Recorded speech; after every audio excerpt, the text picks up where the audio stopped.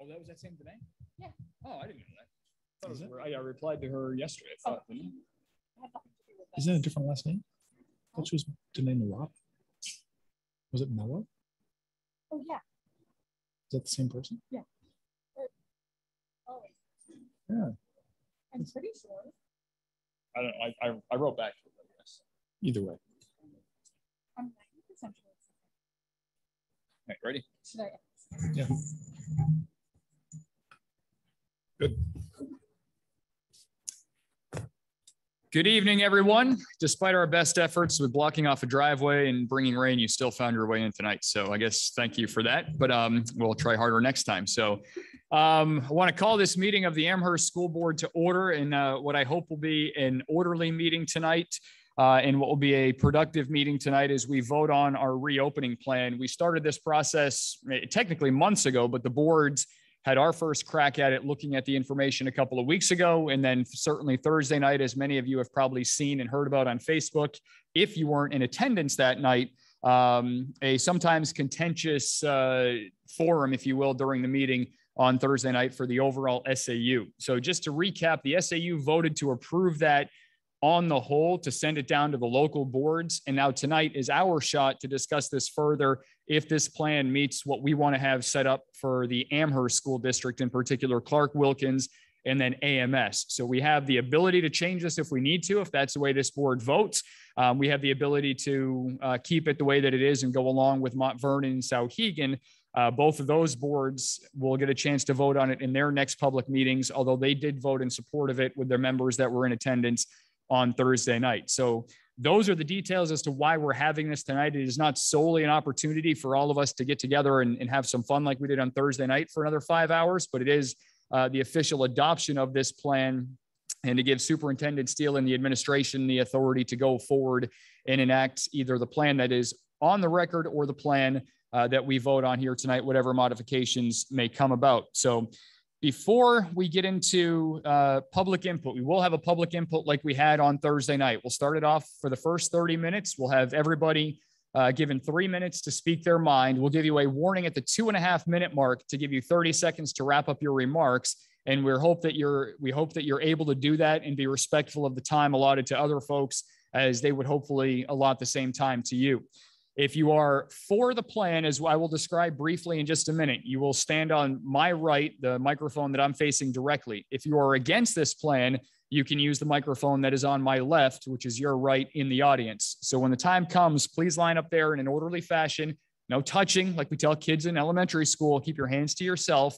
And then we'll get to everybody for their 3 minute comment. And again, with a 2.5 minute warning to let you know that your time is coming to an end. I will stress, and not to sound too parentish, because even my kids don't listen to me when I do this, but I do want to stress that we have had multiple reports and multiple people reach out to us with concerns about the overall tenor of the meeting on Thursday night. This is, as we've seen in the last 18 months, as passionate a topic as we can have about coronavirus. And when you involve somebody's kids, the mamas and the papa bears and all of us become even more dandered up and we get more excited and red-faced about this. I will ask tonight for order in this meeting. We don't want to have catcalls, cheering and jeering. Doesn't do us any good. Respectful debate and conversation is what we're here. That's what the public comment is for. And I'm hopeful that everybody will stick to that tonight so that we can get through this and hear everybody's comments in an orderly fashion. I ask that you please do not interrupt somebody else when they're speaking. You will have your shot. And after you're done, if you need to come back up after everybody's gone through that wants to speak a first time, we will gladly hear from you again. That is what we're here for tonight. And as I mentioned, I jokingly said 5 hours the other night. If that's what it takes for us to hear from everybody tonight, we can do that. I say that as I ramble on. So we'll have 3 minutes of public comment for the first half an hour. When we get to the end of that half hour, we'll go down to 2 minutes. And then we'll judge where we are there in terms of everybody getting a chance to speak. And if we start to get cyclical with repeat comments from people going through on public comments, somebody coming up 3 or 4 times, and just 2 people going back and forth, we'll end public comment. And then the board will have a chance to have our discussion up here. Please remember that as a board, it is policy recommended by the School Board Association and certainly policy that we adhere to as well, not to engage in any sort of debate with people during the public comment. There is a time and a place for that. in other meetings. This is still a discussion and a meeting of the board, one of two that we'll have this week. So you can ask us questions. We can take it under advisement and try to answer it at a future meeting, but we won't be answering any comments directly as we go through here tonight. So that said, I want to share two things. We will be voting on the reopening plan here tonight. It was modified from the original plan that was shared out last Thursday. And I assume that if you're here, you have seen the changes and you are aware of what this plan consists of. So August 31st, we will operate in a tiered color-coded system. And each level of that system has a variety of metrics that will be used to determine which color that we are going to open in. During the meeting on Thursday, as a SAU board, we voted to send to the boards. We raised the thresholds of some of these school cases from a smaller percentage to a larger percentage, meaning that 1 or 2 cases in a school will not alter a color change. It'll take 10, 12, 15 cases, depending on the size of the school, before we change colors and the level of risk mitigation increases or decreases as a result. We've also changed the metrics for the active number of cases per 100,000. That is the metric that we'll use as one of those metrics. That's the measurement we'll use, as opposed to just a small number of cases. And this was brought up by Mont Vernon because they have such a small town. 2 cases would have put them into an orange status or maybe the yellow status. And 2 cases out of, a couple hundred kids is not a very large sample of population. So we all agreed that we would change that. The big issue that we will have is the situation in yellow. That was where our most heated debate was the other night. And that is a mask mandate as it stands right now. Depending on the color code, we only have a mask mandate at 1 level. The yellow level was modified from a mandated mask if we were in yellow to an optional mask in the yellow category. So with the increased parameters and then the mask optional, there is a larger window for kids to choose to wear masks, or more appropriately for parents to choose to send their kids to school in a masked environment. So that is the point that will certainly be it was of conversation the other night. It was the most heated part of this. And as we've seen, it's been the most heated part of the media overall as well. The other amendment that we did approve on Thursday night maybe took a while for all of us to understand it, but as part of our operating system, we will have a remote option for students. It is not remote like it was last year. It'll be a remote program in partnership with the VLAX, the Virtual Learning Charter Academy that's based over in Exeter, I believe it is. We will be working with them, and we will have a federally funded interventionist that is able to work with all kids who choose, or all parents who choose to have their kids undergo this school year for all or part of that time with the VLAX program. They can do the remote, but they're just not going to have actual remote teachers from inside of our buildings like we had last year. It's not possible. We want to have 5 days of in-person learning for everybody. And to do that, we need all hands on deck for all of the teachers that are in this building on a full-time basis. So we voted to approve that for all students, not just students who had medical needs or IEP needs. So that could potentially, depending on however we vote tonight and depending on what parents choose, lead to a larger pool of kids that choose the VLAX option. So if one interventionist is not enough, we will investigate that further and potentially use additional federal funds to provide a second interventionist. All of those details will be up to the administration, but that is where the plan stands as of right now. The last thing that I will mention is we did send out a survey after the meeting on Thursday night. We let it run through the weekend, and it was just to Amherst parents because we know that our board was divided on this topic, and certainly the opinions of folks in the meeting on Thursday night were as well. We asked us 2 simple questions. Given the local current conditions, do you think Clark Wilkins and AMS students should be required to wear a mask indoors at any point? And there were 57% of people said yes, with about just over 1,000 people voting in that category. So based on current conditions, yes, they wanted a mask mandate, 57%. The other question we asked was, do you support a temporary mask mandate in the future if the conditions warrant it? And 82% of parents said that. So that would be, as it stands right now, the orange status. 82% of our parents said that they would support a mask mandate in the orange status, if not the yellow status as well, which currently does not have a mandate. So though we sent out that survey, and again, we had over 1,000 votes to both questions, 57% for one and then 82% for the other one.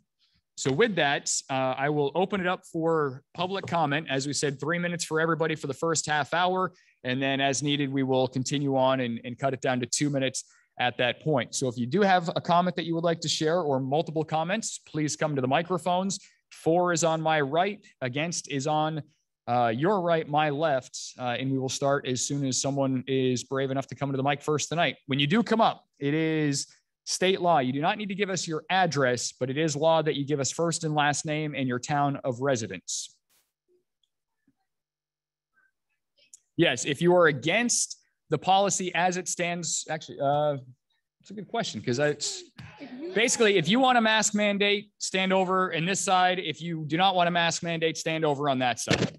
I realized I didn't have it backwards, but it's different than the arrangement we had the other night. So if you want a mask mandate, stand over behind this gentleman that is in front of the 4 microphone. If you are against a mask mandate, you can stand on the other side. And so with that, I will start off with the gentleman in the 4 line, your name and your town of residence. We do not need a specific address, and we will get started tonight. My name is Reed Cunningham, and I'm a resident of Amherst. We recently moved to Amherst, and our son will be starting at the Amherst Middle School next week. My wife, Jenny, and I have been very concerned by the speakers at earlier meetings that children are not at risk of COVID. From personal experience, we can say this isn't true. Spring of 2020, our son was diagnosed with the pediatric inflammatory syndrome, a kid who had no underlying health issues, who swam 4 or 5 times a week with his team, spent 6 days at our children's hospital being treated by a team of doctors. We then had 6 months of follow-up, including having to regularly visit with an immunologist and a pediatric cardiologist. The news is filled with stories of states along the Gulf Coast having run out of their ICU beds, including their pediatric ICU beds.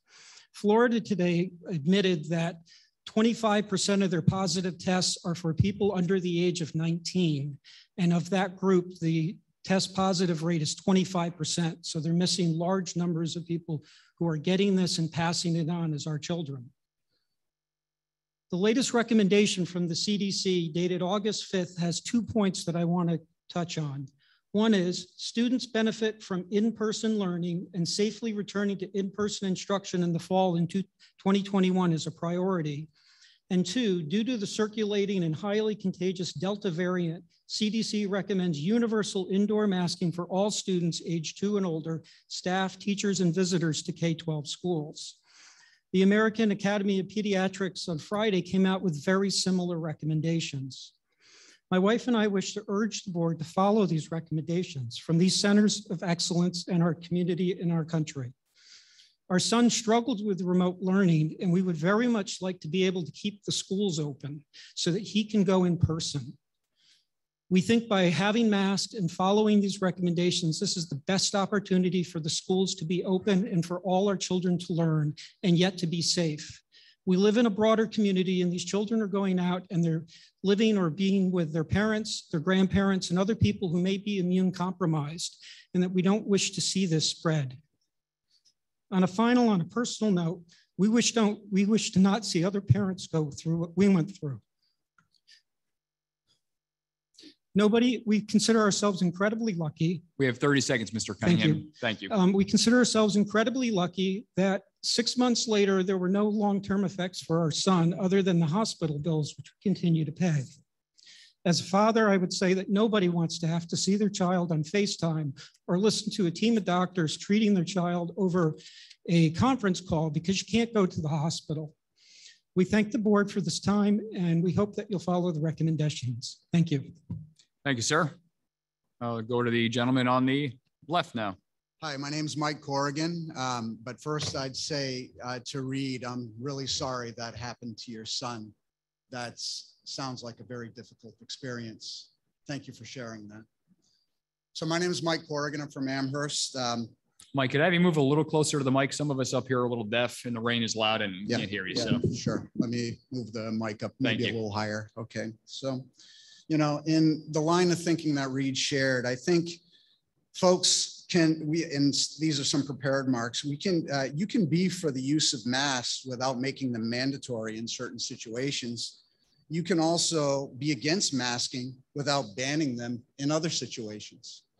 Tom, you did a nice job of really explaining where we are. So I'm just going to go right into what we know in terms of clinical data. Some of us, many of us, as part of our work or just in our own research, spent a lot of time on this. And gold standard randomized controlled trials in large patient populations of thousands of patients. Masks didn't show statistically significant benefit in preventing the spread of COVID. However, in those trials, as part of fair balance, specific patient subgroups in these large trials weren't specifically studied. Now, conversely, in smaller observational trials that were not randomized or controlled, or even had control groups, some reported benefits to masking have been seen. And this may be a source of some confusion amongst the community now, is that we see conflicting data. There are also benefits tied to preventing the spread of COVID via comprehensive hand hygiene and social distancing protocols. Data also suggests benefit from diet supplementation with foods high in D3 and zinc to boost immune function. At best, the case in support of masking is murky and it can't be the only significant tactic to have in place as part of a COVID mitigation strategy. That's really my issue here. Additionally, there are downsides to masking that were very well addressed during last week's board meeting.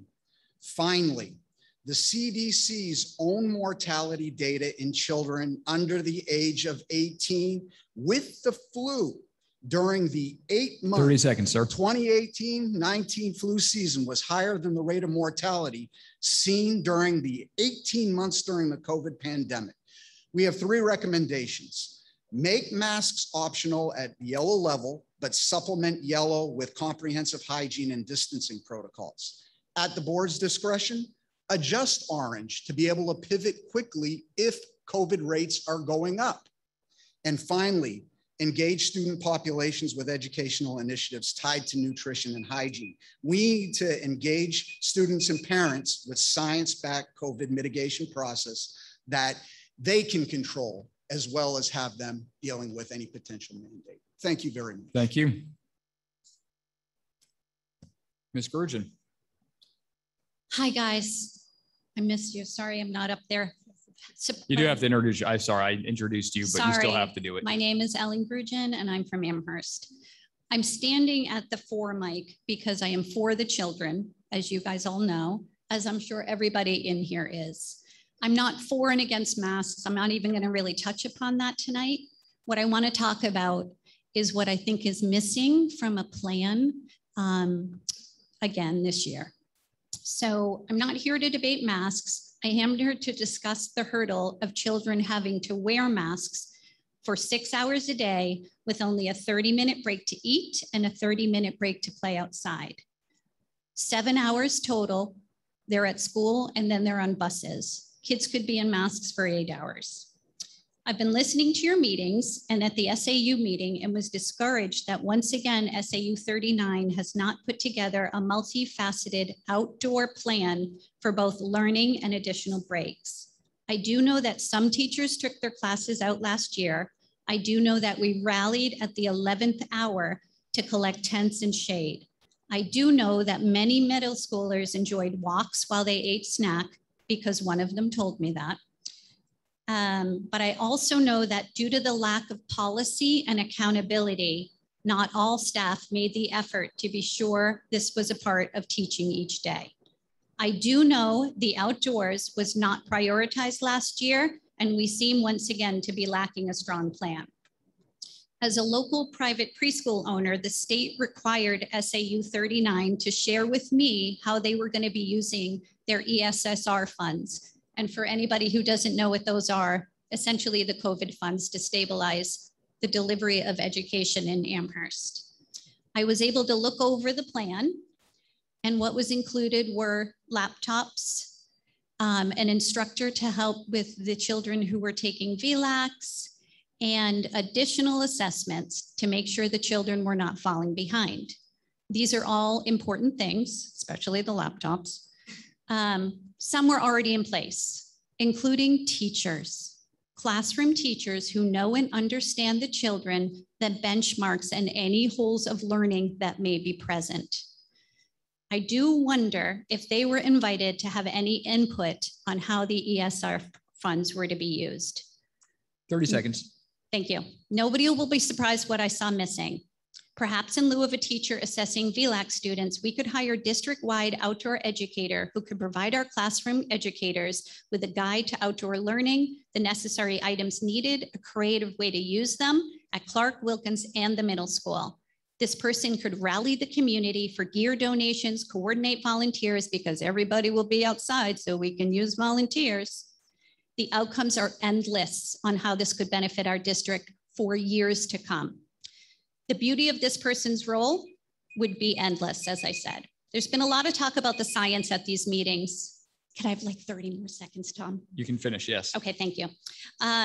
We've talked a lot about science. We've talked a lot about masking. We've talked a lot about unmasking. We've talked a lot about how high schoolers need to sleep later. And here we are all starting different time charges. The science of getting kids outdoor is not being discussed at all, again. So I'll give you only 100 reasons. The increased physical health and levels of vitamin D, which I'm sure would be included in your nutritional plan, builds and strengthens cognitive and social and emotional development. Children who spend long periods of time outdoors learning, have the ability to move, talk louder, breathe fresh air instead of recycled air, and be more alert. When a human is more alert, they become calmer, less frustrated, and better learners. Ms. Spurgeon, can you share the rest of that list with us? We don't have a time for 100 items on it. I will finish. In closing, I would like to invite anybody here who's interested in being a part of a group to support our SAU 39 and getting these kids outdoors for 2 hours a day, 45 minutes for recess as well, and early childhood, pre-K and kindergarten, 1 forest day a week, 2 hours outside. Thank you, Ellen. Anybody who wants to sign up, please see me. And I will say that I did mention it earlier. If you have a written statement, if you'd like to share that with Danae down here in the front corner, she will put that into the records. So we have that as part of the minutes. If you have a digital copy, you'd like to email her, that'll probably save her some typing time. So that should be much appreciated. And it is not lost on me, Ellen, the irony of discussing outdoor playtime as a hurricane takes place above us. So let's go to the against line with Mr. Kakmar. Tim Kakmar, Mack Hill Road. Last Thursday, residents of Amherst and Mount Vernon expressed their concerns regarding children wearing masks to start the school year. These concerned parents included a PhD neuroscientist speaking of the developmental issues mask wearing causes to children and the unknown long-term impact, a PhD material scientist who spoke about the flow of particles through fabric. You heard from several people working in the pharmaceutical industry about the accuracy of PCR tests, the vaccine, and side effects. A parent took Mr. Steele's reopening questionnaire results and pointed out incorrect results and a little bit of bias in the questions. Overall, you heard from 20 informed parents or just concerned citizens of the towns. They presented facts from CDC data, journal articles, and the parents basically requested to make masks optional, to let the medical decisions be made for their own children by themselves. The SAU 39 board and superintendent had a physician speak on their behalf, supporting masks in schools. There was unfortunately no counter argument from a board invitee presenting a counter argument. And frankly, I think that kicked off a very emotional and somewhat adversarial meeting. In support of wearing masks, the following points were made. CDC recommends masks indoors for vaccinated and unvaccinated people at all times. Using CDC information can be very confusing as they continually contradict themselves in their message. Looking at their science brief, transmission of SARS-CoV-2 in K-12 schools, updated July 9th, 2021, they present a significant amount of data, how there is minimal spread in schools from student to student, even student to teacher, and even that students are not a primary source of exposure to children in the school. In the several studies cited, there was no mask policies in place, and yet they go into a litany later on in the conclusions of how masks are required and can save everybody. Let me get this straight. Kids don't spread COVID in schools, but kids do spread COVID in schools and should wear masks. Those two statements cannot be true at the same time. All right there in the same webpage. That's not science. Our scientists and medical professionals are failing us. The second point was that it's only recommendation left in the toolbox for them to use. Masks are not the only mitigation method left for you to consider. How about basic temperature checks at the beginning of the day? That is a sure sign of a cold, a fever. I think you can use some of that grant money to buy some really high-tech thermometers for the teachers. 30 seconds. Masks are restrictive mitigation. And then there were fearful people concerned about their kids. There were news reports from Texas and Florida. Overall, there was an interesting interpretation of the Declaration of Independence. And however, no statistics or data were presented on the effectiveness of masks. No data-driven rationale was provided to support little children wearing masks for 8 hours or more. I'll get back up and finish. Thank you, sir. Okay, we'll go to the 4 line now. Hi, good evening. And thank you guys for everything. I've watched a lot of your meetings over the last almost 2 years, and you guys have a really hard job, and I appreciate everything that you guys have done. Can we have you introduce yourself? I'm sorry, my name is Jennifer. I live on Sawmill Lane in Amherst. Thank you. I spent most of my adult life working in a hospital. I'm a clinical laboratory scientist by trade and can probably speak to PCR tests more than most people. PCR tests have come a long way in the last 20 months or so in detection of COVID. Not only that, but PCR is a type of testing methodology. It describes multiple different types of platforms of testing. I don't want to get into testing. I do testing every day, and I really don't want to concentrate on that. In order to prevent COVID, we have multiple things at our disposal: distancing, disinfection, hand washing, testing, surveillance, contact tracing, and masks. There is limited data about masks. We are more than likely going to find out a lot more in the next couple of years, either for or against whether or not masks are actually effective. I believe that there is at least some protection for children wearing masks. And masks work best when everybody wears them. It's, you know, you can talk a lot about personal choice. My daughter knows more about viruses now than I had ever hoped that she would know at her age, but we tell her the truth. We're honest with her. We teach her, we're using all of this as teachable moments, and she just wants to go back to school. And if wearing a mask helps keep her safe, her friends safe, and everyone around her safe, even if in 3 or 5 years I find out I'm completely wrong, I'm going to be okay with that because I did what I could at the time to keep them safe. I think we're going to find out a lot in the coming years of how everything's transmitted, different prevention methods. You guys can't socially distance in the classroom. You guys have a ton of germ factories from everything from strep throat to COVID to flu. I don't think asking a child to wear a mask without making sure there's mask breaks and outdoor recess and stuff is totally appropriate, but asking them to wear a mask is not an imposition. I'm sorry, I worked in a hospital. We wear masks, we wear PPE. It's part of our jobs. You can get masks that are comfortable for kids. You have to work with them, size them, and make them custom to the child. So that's all I have to say. So have a great night. Thank you. Okay. Hi, Lee Kakmar, 15 Mack Hill. I'm standing at the against, which is very negative. I'm not against anything. I'm not against masks. I'm not against children. Ellen, I want to point out wherever you are, I totally love the idea of getting kids outdoors. I think that's vital. She's right on point there. To the last speaker, I dispute the PCR. The actual inventor of the PCR said it should have never been used as a diagnostic tool.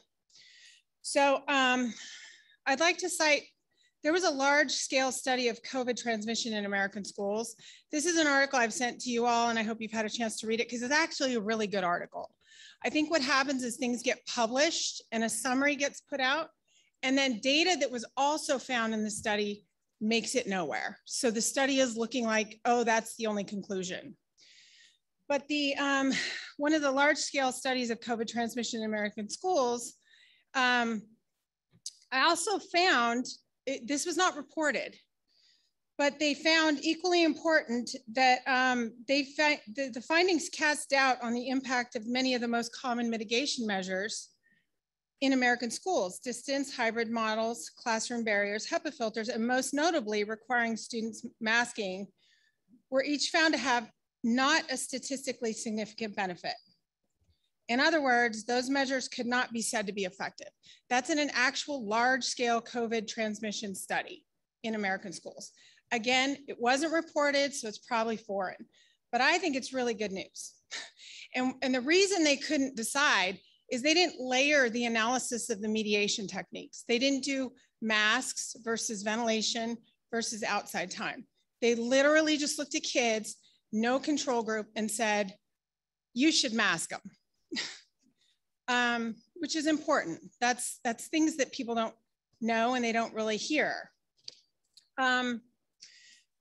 So mask wearing among, this is a quote from the president of the Massachusetts chapter of the American Academy of Pediatrics. He said, mask wearing among children is generally considered a low risk mitigation strategy, as the last person just testified. It's not harmful, so why don't you just do it, right? However, the negatives are not zero. And I have to say to that comment, I think as a parent, it's deeply troubling that my kid who's healthy, good vitamin D levels, 30 seconds, not wear a mask. So this president said, it's important for children to see facial expressions of their peers and adults around them to learn social cues. So we know that masks are not benign. And finally, this was really cool to me because we're always focused on masking up the kids because we're all literally terrified our kids are going to get sick. I get that. But several doctors this person spoke to pointed out that the best way to shield children from COVID is through adult vaccination. Most effective way of protecting everyone, students, school staff alike, is by vaccinating the adults around them. And so I think that's really good news. And I think because kids are at very low risk of COVID, there was a man in Bedford who talked about his daughter got it and was in the hospital, and he does not expect everybody to wear a mask because of it. It is rare, and I'm so sorry it happened to the gentleman whose son was sick. It does happen, but I don't believe, I think you're causing other problems, and I just would like parents to have the choice. Thank you. Thank you. And I mentioned it earlier, if you have something you'd like to give to Danae, you can do that tonight or email it to us. If you've already done that, we are forwarding everything to Danae, so she will have that. So if you're reading off of something or talking about something you already sent us, then no need to resend it and waste your time having to create another email. So I will go to the 4 line again. If you can introduce yourself, please. Hi, I'm Julie Smiley. I live in Amherst and have kids in the school district. First, I want to thank everyone, especially our teachers, who worked tirelessly to support our children's education last year. Amherst did an absolutely phenomenal job, and I hope we can achieve similar results this year. Most of us share the same end goal here, I think, which is ensuring our children have as normal a school year as possible, that they can remain in school in person. Our best chance of achieving that is complying with CDC, AMA, and AAP recommendations that masks are required when indoors, regardless of vaccine status, especially when social distancing cannot be maintained. And now we have the highly transmissible Delta variant, which is upping the ante here. Vaccine hesitancy, coupled with the fact that many of our students aren't even eligible yet, means we won't benefit from herd immunity. Masks are proven worldwide as an easy and efficient mitigator of transmission. Since we don't have funding to support dual modalities, we will have more kids in school, significantly limiting opportunities for social distancing. Community transmission is increasing dramatically right now. Without the recommended precautions, we will see this mirrored in our schools. Our children will infect vulnerable members of our community, our neighbors, our friends, our families, our teachers, and our healthcare professionals. Quarantine requirements will impact our neighbors' ability to work and to maintain their income. The inevitable consequence is another lockdown, just as we're seeing in other countries and in states where the adequate precautions are not being implemented, and none of us want that. Optional masking for children in school is not going to be effective. Of course, children don't want to wear masks. Mine don't want to eat vegetables occasionally or go to bed at a reasonable time. It'll be impossible for parents to enforce mask wearing while their kids are in school. It's unfair to burden our teachers with that responsibility. Mask wearing is far less effective when it's inconsistent. Our school system was successful last year with masking in place. Our children did not suffer unduly because of that requirement. Our children suffered when they were forced into remote education. Masks are not a huge imposition. I implore the board to uphold those same standards this year regarding masks to keep our kids in school in person. Wearing a mask is really a relatively small inconvenience 30 with seconds. enormous benefits for our children and our communities. It is far less damaging than remote school is. I hope at the high school there's room to revisit optional masking if transmission rates become an issue. Finally, we cannot allow our democratic process to be co-opted by disruptive and disrespectful individuals who represent the minority of our community. Thank you. Thank you, Ms. Smiley.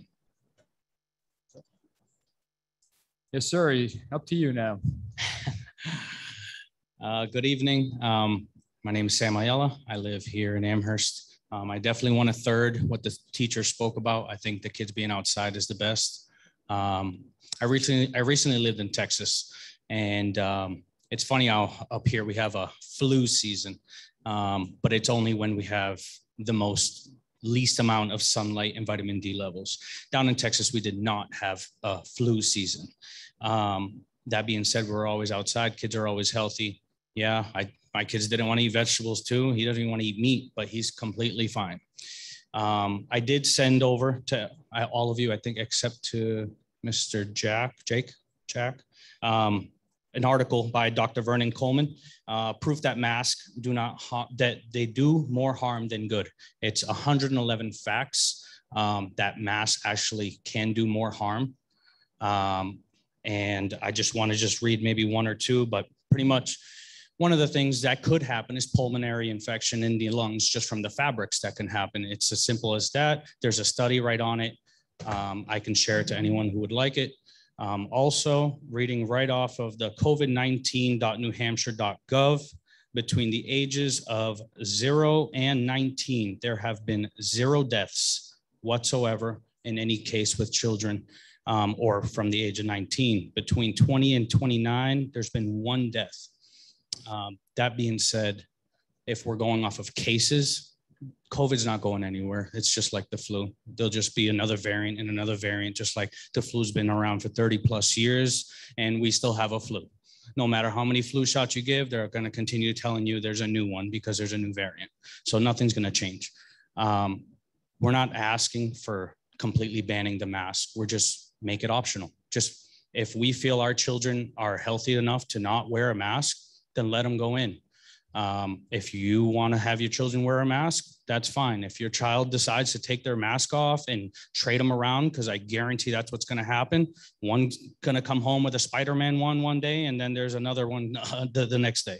That's fine. That's your child. Just don't tell me how to mask or unmask my child. The same way I'm not going to tell you guys how to teach my child, because that's what you guys do. You guys teach and care for our children when they're not with us. So the trust that we have in you guys is very high. So when they are not with us, 30 seconds, we're hoping that you guys will treat them the same way you would treat your own children or our beliefs, I guess. But I just want to say thank you guys, and I hope we can come to a good conclusion. Have a good night. Thank you, sir. I don't think anybody wants me teaching their kids, so thankfully it's not me. Yes, sir. Patrick Eggleston, 9 Conifer Lane, Amherst, New Hampshire. I was here the other night and listened to some of the things that were said and found them quite puzzling. I finally found, I think, the reference that people were talking about this professor that from Stanford that has some interesting ideas, to put it mildly, about the use of masks. But a couple things. The information indicates that masks are safe for children if they're over 2. Well, since you have to be a bit older than that to get into elementary school, I think they're pretty safe. It is clear that not only do masks help prevent the spread of this disease, but there's evidence been brought out that it's also reducing the amount of flu that's going around. And so basically it's helpful for presumably any viral disease. What people have mentioned about vitamin D, I think that's a good point. If we could get more people to be taking recommended dose of vitamin D. It could help some, but I still feel much safer with children wearing masks. And I hope that all the teachers and the students wear masks. And the fallacy of everybody doing their own thing is that if you choose to have your child not wearing a mask and they start spreading the disease, the other children that were doing the right thing are going to maybe still get the disease. It depends how good the masks are, how good the room ventilation is, and so on. Again, masks are safe for any child over 2. I'm a grandfather. I have 2 grandchildren in the school system, one in 4th grade, one in 10th grade, and I'm very much hoping they live to graduate. Thank you. Thank you, sir.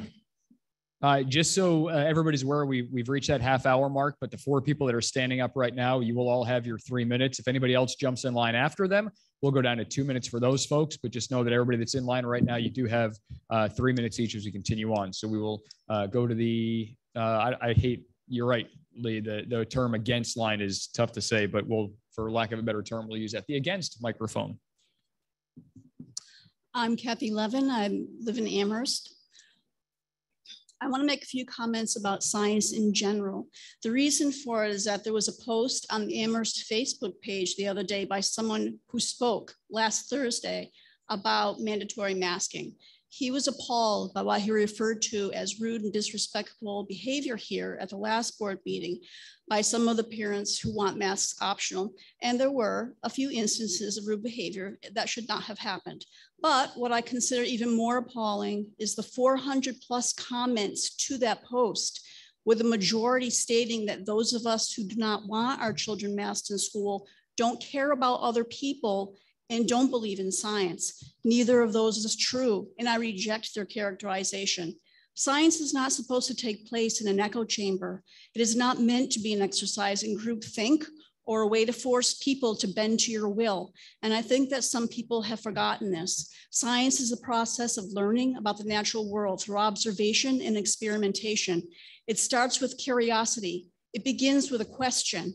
While we have a huge body of agreed upon scientific knowledge, rarely is science settled. We believe certain concepts unless or until new knowledge is presented that makes us change our minds. And sometimes the information we have is incomplete or uncertain. Sometimes the science is wrong. There was a time when it was believed that bad humors in the body caused illness. The #1 treatment was bloodletting. Wash your hands was once considered controversial advice. We think how silly, but that was the prevailing science at the time. More recently are the instances of certain medications being removed from the market after further scientific investigation revealed unintended consequences, such as birth defects. My point here is that through inquiry, observation, data collection, and healthy and vigorous open debate, science moves forward. Scientists often disagree. Experts in their respective fields often disagree. Doctors often disagree. That is why we sometimes seek a second opinion. Never underestimate the power of a question. If we cannot ask questions about the science, then it is no longer science, it is dogma. And a few steps past dogma is a slide to propaganda. All of us here care about our children as well as the children who may be in our care, or we wouldn't be here tonight. 30 seconds. Those of us who would like a mask optional policy do not think that the mandatory masking of our children is necessary, nor do we think that it is supported by science. But we would not demand that no one be able to wear a mask if they choose. It would be nice if this courtesy was extended the other way instead of attempting to impose their will on everyone with mandatory masking for all. Thank you. Thank you. 3 minutes when you're ready. If I can ask, if it's possible, maybe remove the mask. It's hard to hear with the microphone anyway with the rain. Thank you. In a hurricane. Jessica Riley Greer, Amherst. I have 2 young children in the district. I'd like to make a plea that the school board require masks for yellow, orange, and red status colors and group student classes into pods as we did last year. I I work with people all over the world, many of them whose children didn't have a chance to go to school at all. We in this district were very blessed with all the actions the school district, the school board, the superintendent took to ensure the safety and health of our children, staff, teachers, and in essence, our community. On the New Hampshire site, I saw that we only had 16 cases last year at Clark Wilkins. And quite frankly, you are making decisions in the unknown still, a year and a half later. We don't know the exact impact on COVID-19 on children, but we know that it poses a health and safety risk to children and the greater community. We don't know those long-term impacts. There were people that cited no deaths, things like that, but we don't know those long-term impacts. We know the current variants are more contagious than before. We know that places where we're seeing surges, there's a lot more children being hospitalized currently today. And we have determined that layered protection is the best defense. A lot of these items have been discussed: vaccinations, hand washing, social distancing, outdoor play. And I firmly believe that masks also provide that layered protection for the best defense. It reduces the transmission. And I think, as I stated, our district is a case study for how well we can manage this process and provide our children with the education that they need and keep our teachers, staff, and community safe. Additionally, I'd like to raise the point that currently exposure points are going to be increasing this year as people are returning to work outside of their homes and also traveling more often for work. And so for all of those points, I'm just pleading that we can have masks in yellow so that we can avoid orange and avoid potential outbreaks, even prevent transmission. Thank you. Thank you very much. When you're ready, sir. Joe Doobie, Amherst resident. What I would like to hear is we have the choice. New Hampshire state motto is live free or die. Live free is the key point there. I want to be able to make my own choice. This also being with my own children. I want them to be able to wear the mask or not based on my choice, not anyone else's choice, because I still have a freedom of choice. I am an adult, I am a parent. I should be able to make the choice of my own child. Now, if somebody else would like to do that with theirs, please go ahead. No judgment, nothing. I think that as we have it writ, that is perfectly fine. To keep masks only in orange and close the school at red, okay, that should be fine. Now, if other people would like it a little bit tighter, I think that we are very smart people in this room. I think that we have the ability to group students based on their parents' choices before classes start. So now we have, say, 50% one way, 50% the other way. We have roughly, let's just throw out a number, 8 different classes in each one of these school groups, say first grade. I don't know what the actual number is. I apologize. What's the possibility of having 4 of these classrooms follow the mask decisions of those who would like their children to be masked, keep those 4 in a pod, and then allow the rest of us to do whatever we would like with our children. If our children would like to wear the mask or not, that can be our choice.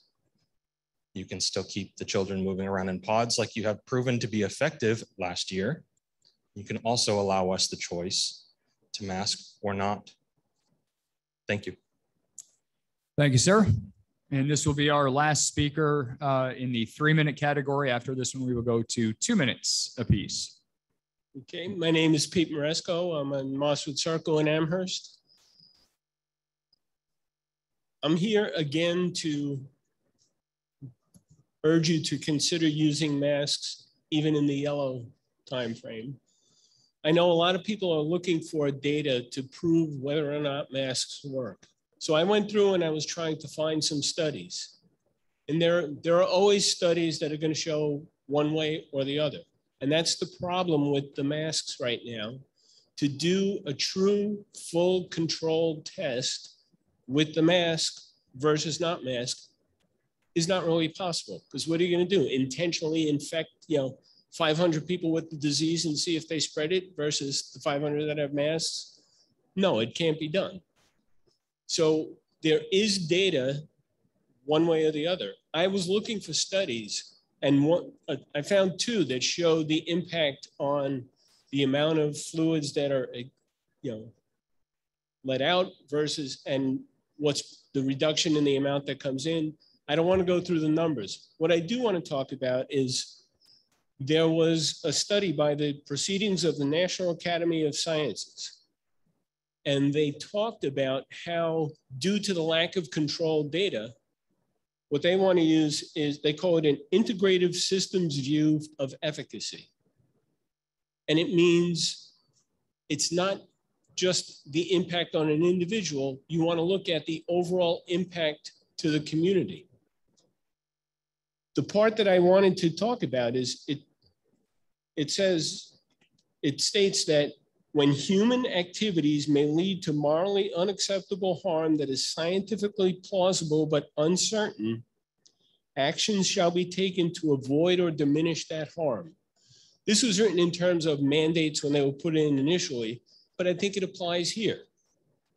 It's uncertain what this disease does. I hear people say, well, kids just recover.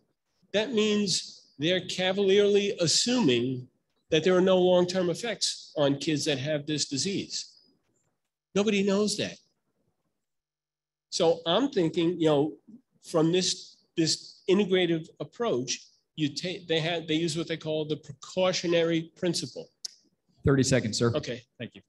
You have uncertainty, so you have a choice. Do we start with masks and go for 2 weeks and say, oh, we don't need them, and take them off? No harm, no foul for 2 weeks. Or do you let the kids go unmasked, and you'll see, well, look, now we have 15 students sick and 55 family members that are sick. Now we should put the masks in. I would take the precautionary approach. People complain about cloth masks, use disposable masks. I'll volunteer to offer 1,000 disposable masks for the first day. Thank you. Thank you, sir. A couple of young ladies on the right, please. Hi. My name's Lily. I live in Mount Vernon. I've grown up in the Mount Vernon school unit. And so moving into Amherst is a really big and new thing for me to go through. And with all this COVID stuff and the masks, it's kind of hard to interact with people because I don't know anybody there. This is a totally new environment. And having to meet new people and not know what half of their face looks like is just such a confusing thing, especially for younger kids in kindergarten. And just having to keep your mask on all day, as someone pointed out earlier, it's 7 hours with our masks on with hardly any breaks. And I noticed that around the end of the year last year, a lot of people, even our teachers, got quite tired of doing that. And it's just been kind of hard on us. I'm not really sure what to say, but it's just really hard to wear masks all the time. So. Thank you. Hi, Sydney Irving, Pulpit Run. My incoming third grader and kindergartner spent most of the summer mask-free in summer camps, except when they were indoors or they couldn't socially distance. They don't fear the virus. They don't mind the masks. We've made the decision to start wearing masks again in public due to the rising numbers. A few years ago, my family contracted the common flu, and it caused an autoimmune response in my otherwise healthy youngest daughter that made her body start attacking her blood platelets. I don't put her in a bubble, but I do think 10 steps ahead now. But it's hard to make decisions when you don't know the playing field, especially with less distancing and sanitization efforts this year. We're seeing juvenile cases rise and schools having to go remote in the South after just a few short weeks. I need my kids in school full time. But if masks are about protecting others versus ourselves, does my ability to make safe decisions for my children end at someone else's decision to send an unmasked child to school after, say, a big indoor public event? My kids would prefer no masks, but we talk about why we have started wearing them again, not because of fear, but because there are people out there like my daughter who could be greatly impacted by a virus too small for us to see. I want to believe parents will be honest and upfront, but recently I had an experience that reveals how naive that belief is. Last Monday, I dropped my kids off with a long trusted and beloved daycare provider they hadn't seen in over a year. On Wednesday, I received a text from them saying they hadn't been feeling well. So they took a test the previous Sunday, the day before they got there, and just received a positive result. They put their own perceived needs over my children they were watching. They did not tell anyone they weren't feeling well or that they took a test. They did not quarantine while waiting the results. Perhaps they didn't want to or couldn't lose the income. 20 seconds. Sorry, I didn't want to interrupt your flow. Thankfully, my children have since tested negative, but they were older than the other kids there and were not in super close proximity to her because they were outside most of the time. But so far, 2 of those 6 children have tested positive.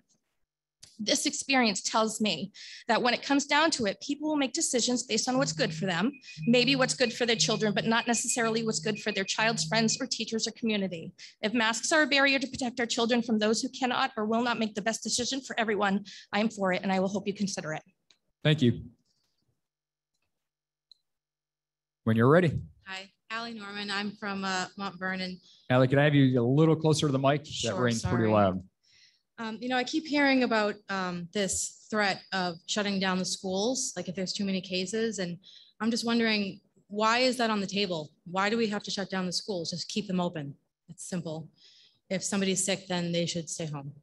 Also, it struck me as I was filling out my son's registration for the school year, is that I have to sign off with a school nurse to give my kid ibuprofen or any of the other drugs that they have for them if they get a headache or whatever. But all of you are in a position to mandate my son cover his respiratory passages for 7 hours a day. And if I was a board member, I wouldn't want anything to do with this. And I think Tom was right on in wanting to protect the parents' right to choose, because not one of you is qualified to make this decision. It's too messy, it's too controversial, and the science is far from settled. So the only fair option is to leave it up to the parents. And also I keep hearing about, everyone needs to wear a mask in order for it to do any good. And, we can't leave it up to individual people to do what's best for them. We have to make them do something to protect everybody else. And that's not America. America is about choice. It's about everyone doing their own thing, contrary to what the gentleman had said. That's what America's about. This isn't China. And I feel like mandating masks is a slippery slope in that direction. Thank you. Thank you.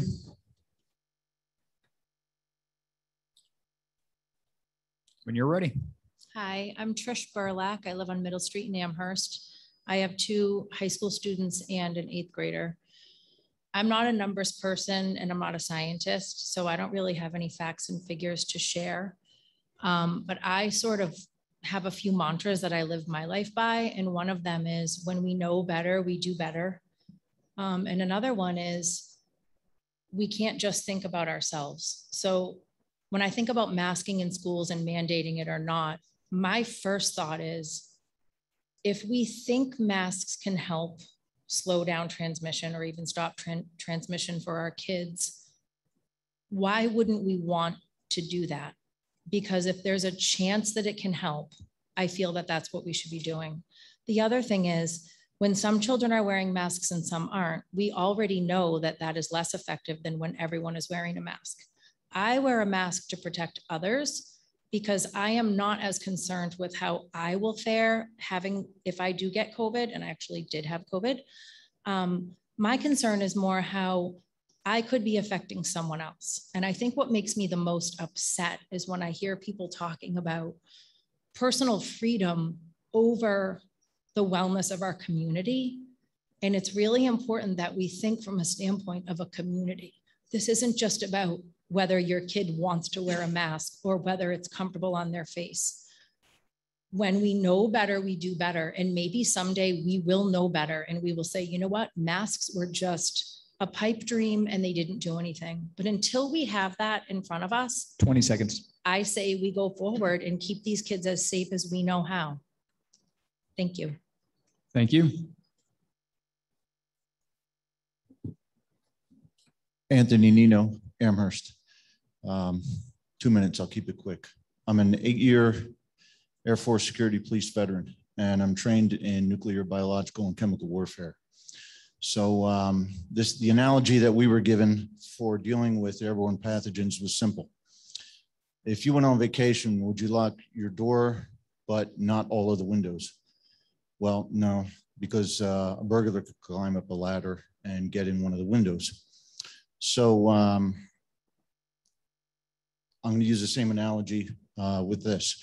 If we're going to prevent the spread of an infectious disease, we have to have a complete program. Masks, they are part of a program. Like our nurse said, they at a hospital, they use masks, they use booties. It's a multifaceted program. So I'm going to ask the board this, to consider that masks as only by themselves are ineffective. We touch things, we touch our faces, we cough, we sneeze, we breathe. I would ask that we institute a program that says masks are optional. We stress to the kids that we sneeze and cough into a handkerchief or a tissue, and that we wash our hands and we keep the windows open and the doors open to air out the place. Because with all the discussions that I've heard publicly in every public venue, there is yet to be a discussion about the filtration of the air. And that 30 seconds. And that is one of the most important aspects of keeping an airborne biological agent at bay, the ventilation. Thank you. And I would ask Superintendent Steele, please share my correspondence with the board. Will do, thank you. Thank you. We can try it with a mask on if we can speak. Oh, it's Lisa. I'm sorry, It's Lisa. me. Yeah. So Lisa Eastland, Amherst. You'll be good. I'm going to try with the mask on because I've been all over the Southeast. So who knows what I've got. So Lily, I can't wait to see you at the middle school this year. I'm so excited. You're going to love it. Thank you for speaking out. I will state up front, I have mixed feelings about our students wearing masks in school. We know certain things. The big organizations are recommending it. But the flip side is, especially in the younger set, it's hard to teach phonics and foundations and reading and all of those sound things when you can't see your mouth. So there's pluses and minuses to that. I'm going to read fast and I'll email this to you. One of the things I'm not hearing in this discussion is the acknowledgement of all of the moving parts that keep a school running and deliver education to our students. It isn't just one teacher, one classroom. There are bus drivers, custodians, nurses, support staff, paraprofessionals, food services, and substitutes. Lots of moving parts that need to remain healthy to keep the ship afloat. Several years ago, for example, we almost had to cancel school for a day because of the number of ill bus drivers. Despite the larger than average daily pay rate for substitutes this year in Amherst, New Hampshire districts and ours still have a critical shortage of subs. We must keep things like this in mind because we want all of our students to be in school. Lastly, I'm not hearing about the economics of schooling. I'm a substitute teacher. If I need to quarantine because of an exposure in the classroom, I don't get paid. And that's the same for other hourly workers. I am fortunate. My last Amherst student is a junior. He's basically raising himself. He can quarantine and I can go to work. Even if he's in isolation and not that sick, I can still leave him on his own. I have no idea what parents of younger students 30 seconds do in these situations. And I really, really don't know what single parents do. I appreciate the tiered system and the changing of the numbers. One of the things as an employee of the ASD to the school board, never at one time was I polled or asked as an employee how I felt about any of this. I gave my opinion because I was part of the task force, but there was nothing that was sent out to the employees how we felt about any of this back to school information. Thank you. Thank you. When you're ready, sir. Andrew Wharton, Amherst.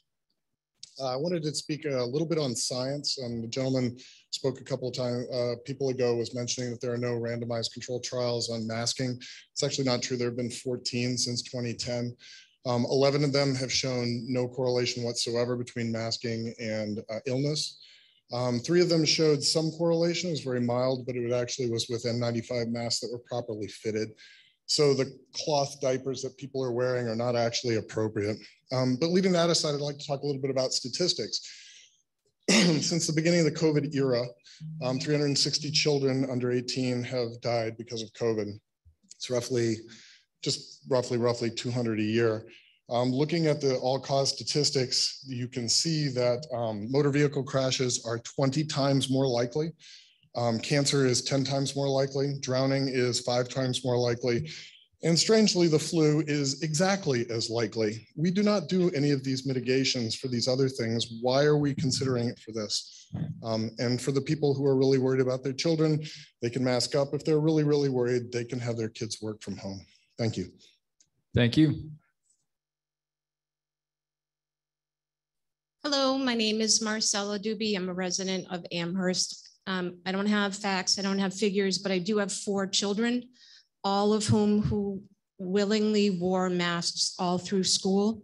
One of the things that did impact them was when we went remote, and I would do anything in my power to prevent that from happening again. And if that includes masks, which doesn't actually have that much of an imposition on their well-being, then so be it. And as for personal choice and freedom, I know someone's gonna ping me for this, but wearing a seatbelt protects you, and it's the law, and you wear it.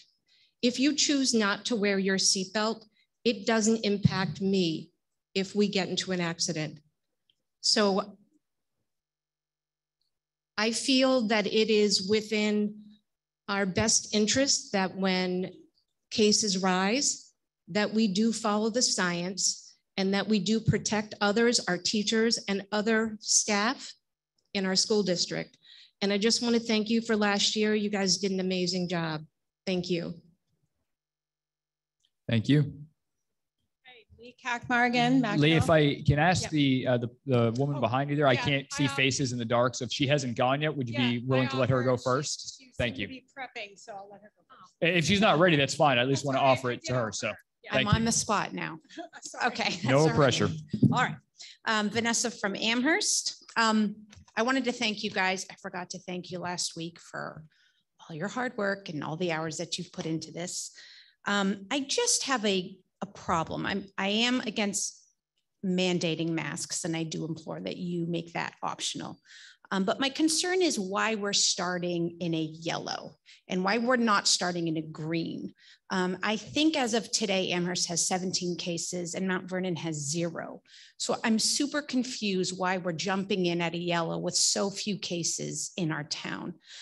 So that's something I just wanted to bring up there. It doesn't seem to make sense to mask our babies right now when there's so few cases, which kind of brings me to the next point I brought up last time, just about the color codes. Again, we have to look again at changing those colors, not to cases, but to hospitalizations and deaths. Because if we keep it at cases, masks are going nowhere. They're going to be here forever because the cases will go up and there will always be cases. So I really implore you to check on the color coding and to really think about making that different in terms of hospitalizations and unfortunately even deaths. But please don't mask our babies in putting them in yellow right away. Let's look at green to start with and make yellow optional. Please give the parents the choice. That's what we ask. That's what we've all been asking. Thank you. Thank you. Hi, I'm Alice Cotton. I'm from Amherst and I'm a super introvert. So I'll try and keep this under 2 without shaking. Not a meditated speech. I've just been listening to people's comments and taking notes. So I love Live Free or Die New Hampshire. I don't think it's an American thing not to be free everywhere. We've banned cigarettes inside buildings in many places for the health of other people. We all love our kids. I don't negate that. Personally, not terrified of my kids getting sick. I think it's good for them. But I am terrified of being responsible for someone else's illness or death. I don't know about national studies. I'm proud of our schools and our district and how successful we were this year, keeping our cases low compared to other schools doing what we were doing, which was sanitizing and distancing and even masks. And I hate masks and my kids hate masks and I will rip this off when we get out. But for now, I will do this for you. I think we did a great job educating our kids. And I don't know about other classrooms, but my kids did a great job, or their teachers did a great job of getting them outside, unmasked, and keeping them safe and still teaching them. Thank you to our PTA for our outdoor classrooms. That was amazing. 30 seconds. I agree this isn't going anywhere. Kids are getting it and they're finding links to dementia and Alzheimer's. Like chickenpox leads to shingles. Again, my question is, somebody brought up, a lot of people have brought up pods. And in my church, we have the option to wear masks or not, but those who want to wear masks have a place for them to be distanced and still wear their masks. I wonder if, and I know the classrooms are already determined, but is it possible to keep those who wish their kids to be masked in a pod together, and those who are adamant against them to be allowed to be free in their pod? Would that perhaps be a good, oh yeah, thank you. Thank you. And I guess that's my point. Thank you. Thank you. Hello, Greg Fritz, Amherst. I want to make one point very clear up front. We talked about the data that the masks are not known to have any real impact on transmission. So to a lot of the families here that have kids that are vulnerable, I just hope that you don't count on the masks to keep your kids safe. If you have, that situation, something a lot of people do. I know it's confusing for a lot of people.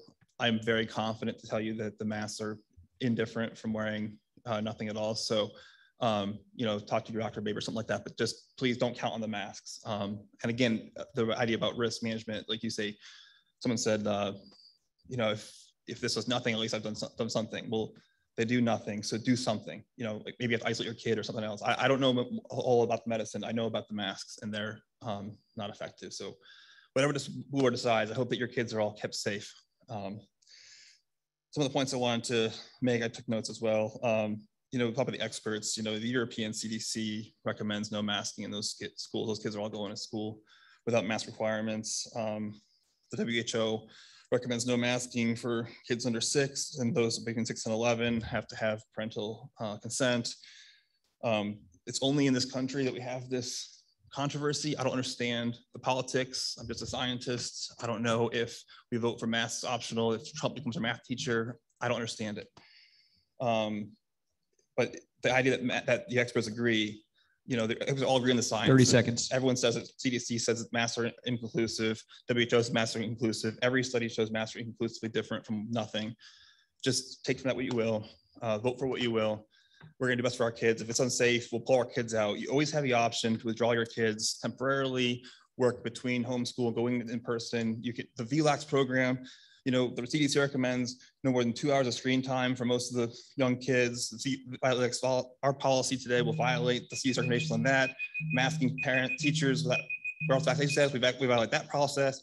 We're violating lots of CDC recommendations in this process. The masking is one more thing to violate. It's the right thing to do, and our kids need to be told that they're safe, and the masking doesn't help you. Thank you. Thank you. When you're ready. Thank you. I'm Tiani Coleman here in Amherst. And the first thing I wanted to say is just that we did a very good job last year. And I think because of that, and because not only did we do well here in Amherst and in the school district, but also in New Hampshire as a whole, I think a lot of us believe that perhaps it's really not that big of a deal because, most people fared okay last year. And I think it's important that we think very strongly about how things have changed. The Delta variant is much worse.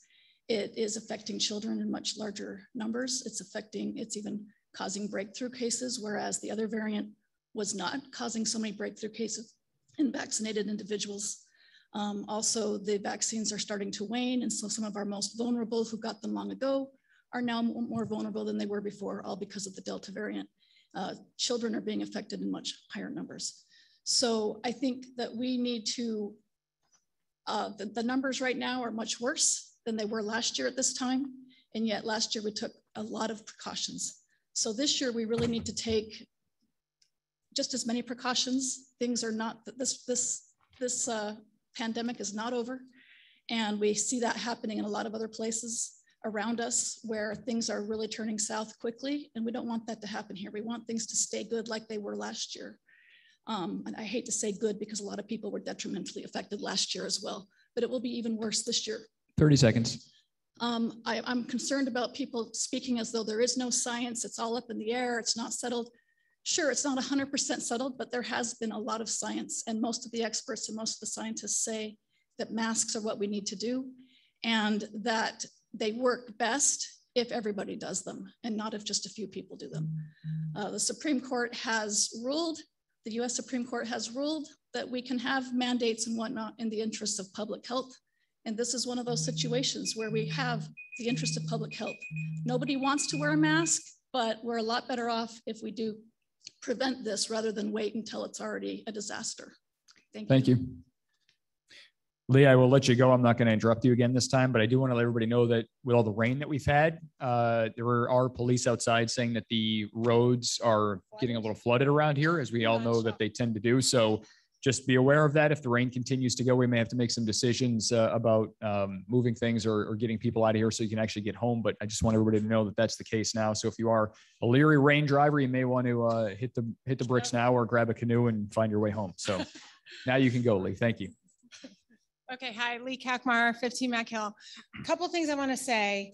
Every single person who's gotten up, who's a parent, who adores their child, is wearing a mask and wants their kid to wear a mask, starts with, I'm no scientist. We've presented a lot of data. And in fact, I read from the CDC's own paper that they have not found an appreciable, statistically significant benefit of wearing a mask. And I like the gentleman's comment about make sure you know that if your kid is immunocompromised, it's not really helping you at all. And you don't want to have that false sense of security. But one thing I want to say is that's an emotional argument. I'm not a scientist, but I have 4 kids. We have 5 kids between each other. We all have kids, and we all don't want them to get sick. But I think it's the way we approach not getting sick. As it's been mentioned, vitamin D is huge. There was a study of moderate to severe COVID outcomes and hospitalizations. 94% of people who got severe COVID had very low vitamin D levels. So that's a super easy thing you can all give your kids. I'm serious, they won't get the flu. They will not get sick. But the other thing is testing cases. Please don't base your level on cases. It's about cases does not equal 30 sickness. seconds. As you heard, the PCR it's not accurate.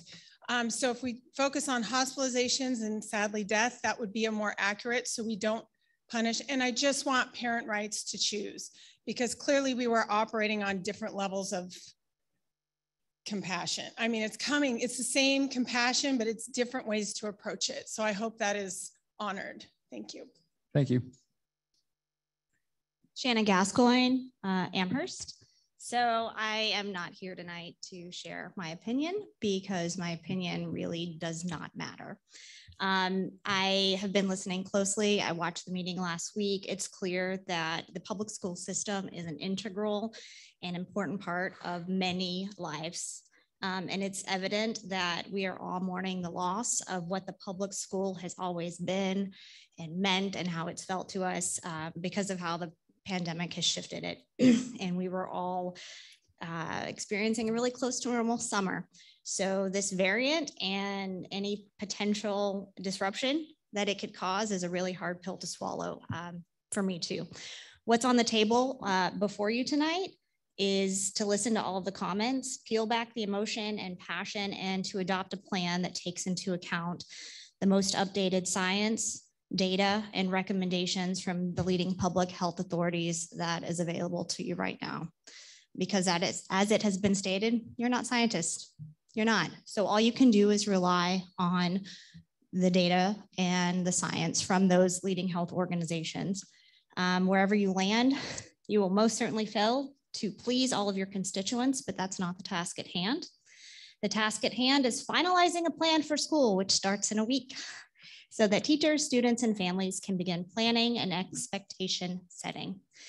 I support the administration and the board. I support the multi-tiered color system that allows superintendent the capacity to adjust public health mitigation strategies 30 seconds, Shay. as we learn more and can do better, as has been stated by many in the room tonight, within the local schools and should local and regional conditions warrant. So finally, thank you all and good luck to you wherever you land tonight. We parents look forward to hearing that. Thanks. Thank you. Sam Ayala, Amherst here. I just want to say, when children are wearing masks, how do you know if they're depressed? How do you know if they're having a bad day? We did have a bad incident last year with a boy that, God rest his soul. But besides leaving our home, how do you know if a child is being abused if he's wearing a mask? How do you know? We know what happened to that little boy, Gabriel Fernandez, God rest his soul. He was abused by his own parents and his own teacher saw it and they did nothing about it. You guys are the second line of defense. God forbid you have a crazy parent. Maybe they probably think we're crazy for not sending our kids in masks, whatever. But if you guys can read that and stop something, God forbid, from happening, right there is what happens with that life. If you guys are so concerned about that one life, you know, my child with autoimmunity, I'm sorry for all that. But how about for that one child that something horrible could happen to? So you're hiding so much behind that. Everyone is beautiful under those masks. All of you, everyone in this room. So let's just share those beautiful faces. That's it. And just give us our choice. Thank you. Thank you. Hi, my name is Martha Corcus, live on Buckridge Drive in Amherst. I have 2 kiddos in high school and I am a 5th grade teacher, but not in town. And I just thought it was important to step up and talk a little bit about masks from a teacher's point of view. In high school, you know, most of the kids are vaccinated, and that's fantastic. I don't have to worry too much, hopefully, about my kids in high school. But as a teacher of 5th grade, my kiddos are not going to be vaccinated. So when I go in as a teacher, I'm the only one who's vaccinated. If one of the kids has COVID and the transmission is there, I could come home with it. It could affect other people around me. So therefore, with a lot of thought, and I won't say where I teach, but the area in which I teach is going full mask because there are so many kids. Live Free or Die is great, and I love that idea. Have lived in New Hampshire a long time, but our decisions have ripple effects. I, hate masks. They're not fun. I don't enjoy in classroom having masks, but kids are really adaptable. And we can tell when they're struggling. There's lots of ways we can tell besides looking at their beautiful faces, which I love doing and really miss. But we need to be aware that our decisions affect everyone. And if it helps just one kid not get sick or one adult not get sick, I'm all for it because it's a community. Like Mrs. Burlak talked about, it's a community. And we need to help one another and protect one another. Thanks for listening. Thank you.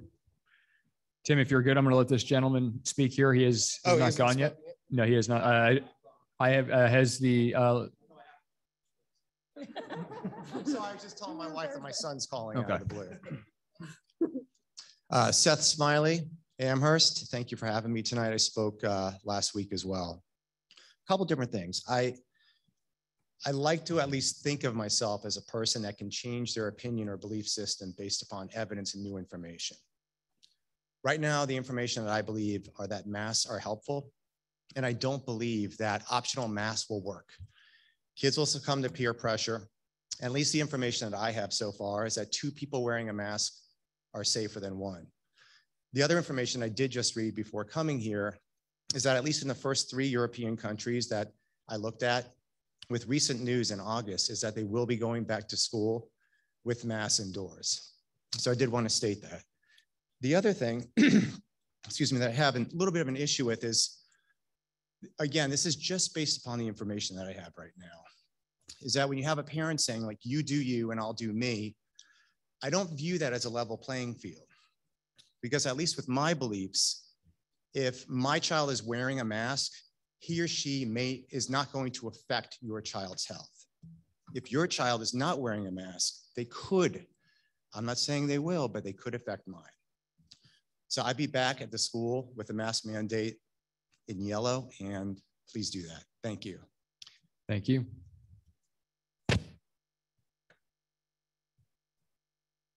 Yes, sorry, I was waiting. I saw Tim acknowledge it, so I did not acknowledge it in turn. You are more than welcome to go. I'm Sarah Gallo. I'm at 18 Old Manchester Road in Amherst. Hello to neighbors I haven't met. I would like to say I have 2 children in the district. I have an incoming kindergartner, and that's really hard to think about him coming into kindergarten wearing a mask. But I support the decision that you all are making, you know, if that's what's in the best interest of the community. I will say that my daughter was remote all of last year, except for the last 3 weeks of school. She wore a mask for the last 3 weeks of school, even though I think it was maybe the last week and a half, it was optional. And she was saddened because given the option, there were a lot of friends that she knew that their parents had requested them to wear a mask. They didn't wear them. The teachers can't enforce it. And there was quite a bit of heckling and jeers in her direction for wearing a mask, which was really unfortunate. So one thing I'm not sure if the board has considered, but maybe talking to some of the middle schoolers about the situation, or even the elementary school kids. Some of them can speak to their experience. I know my daughter did not mind wearing a mask at all. 30 seconds. My son doesn't mind either. And it's really encouraging to hear from the board, the numbers from the Power School survey that support mask wearing. That's it. I appreciate everything. Thank you. So as we are, Tim, you are up now, but as we are into our repeat customers, if you will, I will limit it to these last 2 gentlemen that'll speak here, and then we will move on with tonight's conversation for the board. So Tim, you have the floor for 2 minutes. I just wanted to wrap up here. What are we really doing to our children? This is the largest case of Munchausen by proxy I've ever seen in my life. We're passing on a psychotic, delusional hypochondria onto our children. But I get it. You watch the news every day. You see the death ticker scrolling on the right side. You see the death ticker at the bottom of your screen. Every story, every expert, every interview is doom and gloom, gloom and death and horror. Oh, and it's going to get worse with the fall surge and the Delta variant. You're inundated with fear, and we have no right to pass that fear on to our children. I recommend testing is between the parent and their doctor, assurance that kids will not be dropped off at school with a fever. They'll be sent home immediately, temperature checks, and masks are optional. And honestly, if you want COVID to stop going to get tested. When you have the sniffles, there's still colds out there. There's still influenza, and people get sick from those colds. The test is insanely inaccurate. The test is insanely inaccurate and cannot distinguish between COVID and the flu. That's why they're replacing it at the end of the year. Stop testing healthy people and children. What is the outcome you get when you test anyway? Is there some treatment paradigm that they'll give you? No, those have been blocked, and you're sent home and told to drink water. That is exact advice my son received when he got it last year at college. Go home and drink water. 30 seconds. Normalcy will not return until we stop feeding the case's engine. What is needed is an injection of common sense and to turn off our TVs. And sorry, this is causing a lot of damage to our kids. Depression rates are at the highest. Suicide rates have tripled. This is not good for our kids. This fear we're putting on them is not good for them. Thank you. And then our final customer tonight, Mr. Marasco. Pete Marasco from Amherst.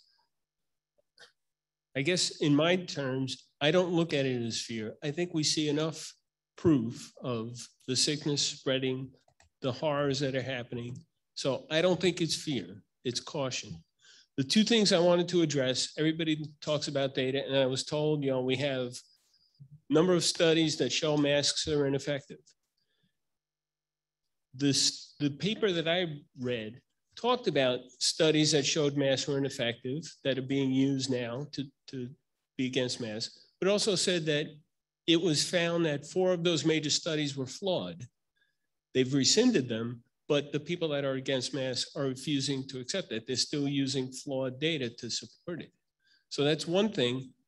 Data is going to be manipulated.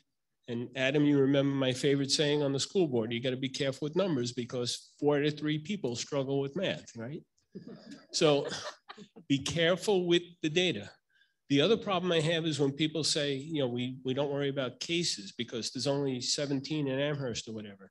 Well, that's fine if your child is never going to leave the town of Amherst and never come into contact with anyone who's been outside of Amherst. But that's the problem. They go anywhere on the weekends. You can't control where people go. You can have unvaccinated people that don't have symptoms that will spread the disease. 30 seconds. That's the caution there. And like I said, there are so many unknowns with this right now. I truly believe in terms of the overall community, worrying about everyone else, not just yourself, the best thing to do for these kids and staff to keep them safe is to use masks to start. Thank you. Thank you. And I missed the gentleman that was down there, so I apologize, sir. This will be our final customer tonight. So when you are ready, you have 2 minutes. That's fine. Craig Kelly, Amherst resident. And I apologize. I'm not even gonna need the full 2 minutes. I came here with no intent of speaking, just a hearing after last week's meeting. And if it wasn't for recordings, I could have stood in the middle and spoken to everybody. But after hearing both sides and everybody regurgitating information and facts and this and that, the only fact I have is my oldest daughter, who's going to be entering kindergarten, asked me, "Hey, Daddy, I want to wear my mask going into school." And I'll repeat what everybody said. We're not scientists. None of us are. But to talk out of both sides of our mouths and say, you know, Mr. Ayala brought up a really good point about the unfortunate incident that happened last year. Maybe if we saw his face, it wouldn't have happened. Maybe if he was in school and not stuck at home, it wouldn't have happened. We don't know. Like none of us do, because there is no professionals. As far as getting facts on either side, it depends on which channel you watch. Let's be honest. Again, I stand on both sides here. All I know, the only fact that I have is that my daughter asked me to wear it. And again, somebody mentioned numerous times, I'll regurgitate even though I said I wouldn't. Level playing fields. If everybody wears a mask, it's some protection. I don't care if you don't believe it isn't. I've got filtration systems in my mask. It helps somewhat. And if everybody's doing it, it's gonna help. But I'm not a scientist. I won't sit here and say that I know that for a fact. I think it does though. And that's my belief. So I think if we could level the playing field, as much as everybody says they don't like the mask, I think if everybody wore it, it will help somewhat. So again, I appreciate your time, guys. Thank you. Thank you, sir. So that will conclude our public comment for tonight. I appreciate everybody's comments and everybody showing up. And again, it doesn't sound like it's rained a little bit, so hopefully the driveways have emptied out if you needed to get out of here. But we will continue on now with the board discussion, if you will. We'll continue essentially what we talked about last week. First things first, though, I will need a motion from somebody on the board to open up the floor for discussion by a motion to accept the reopening plan as was approved by the SAU board last week. Motion. I have a motion by Terry. In a second. I'll second. Okay, I have a second from Josh. And so now we can open for discussion. And I will just say one last thing. I do apologize if anybody is offended by my informality. I don't always hear the last names, but it's easier to do it that way. I can remember first names much easier. So if I offended you, I do apologize by referring to you in a first name manner. And same for my fellow board members. It's much easier by first name. So I will open for discussion. Whoever would like to start. It looks like Ms. Parisi would like to go first. I would like to. I would like to move that we add a line to the reopening plan regarding lunch. Would you like me to read what I have planned? That would be great. If this is an official motion, yes. Yep, it's an official motion. Administration will develop a plan to allow some classes on a rotation to eat lunch in the cafeteria or outdoors while maintaining appropriate distancing. The other classes will eat lunch in the classroom or outdoors. This would apply to the our yellow bullet points, as well as our orange bullet points already have it on there. So this would just apply to yellow. So would you not move to put this in the green status? You would be meaning that you would, you're not as concerned about this in green status then? Correct. Yellow, okay. Orange, red. Can we get a second and then open for discussion? I'll second. Terry had the second. Does anybody have any thoughts on this? I know I just brought up the one thought I had.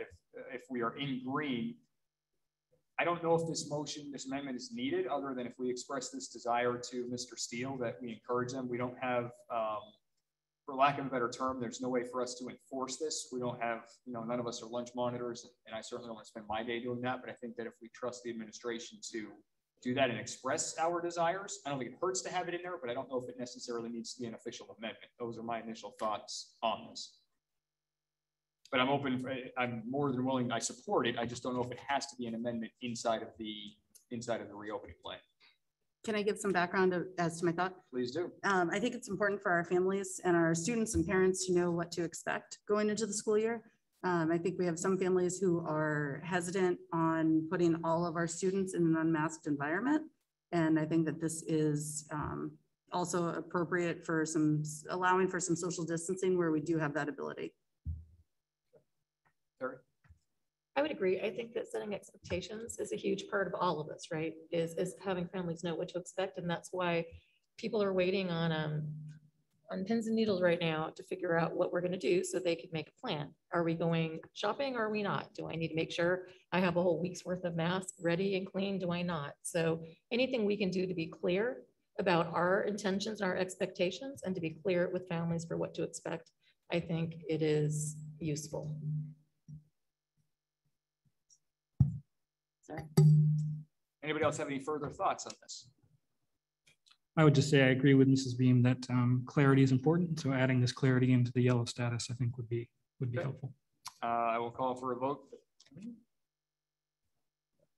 Because we're all in person, we don't need to do a roll call vote. We had to do that Thursday. If you weren't here, we had to say last names and announce it because we had folks that were joining by Zoom. But now that we're all here, we do not have to do that. So all in favor of Ms. Parisi's amendment, adding the line regarding lunch, which I can hope that you would forward to Superintendent Steele when the time comes. All in favor?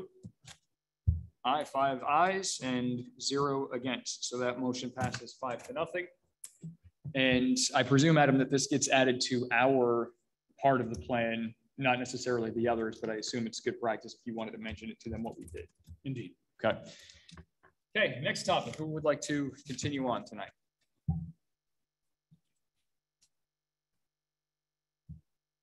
I have plenty of thoughts, so I will share mine if we're ready, but I want to open the floor as chair for other people to get theirs in first. Okay, I'll go with another one. I would like us to talk about our outdoor classroom expectations, our outdoor use of space. Okay.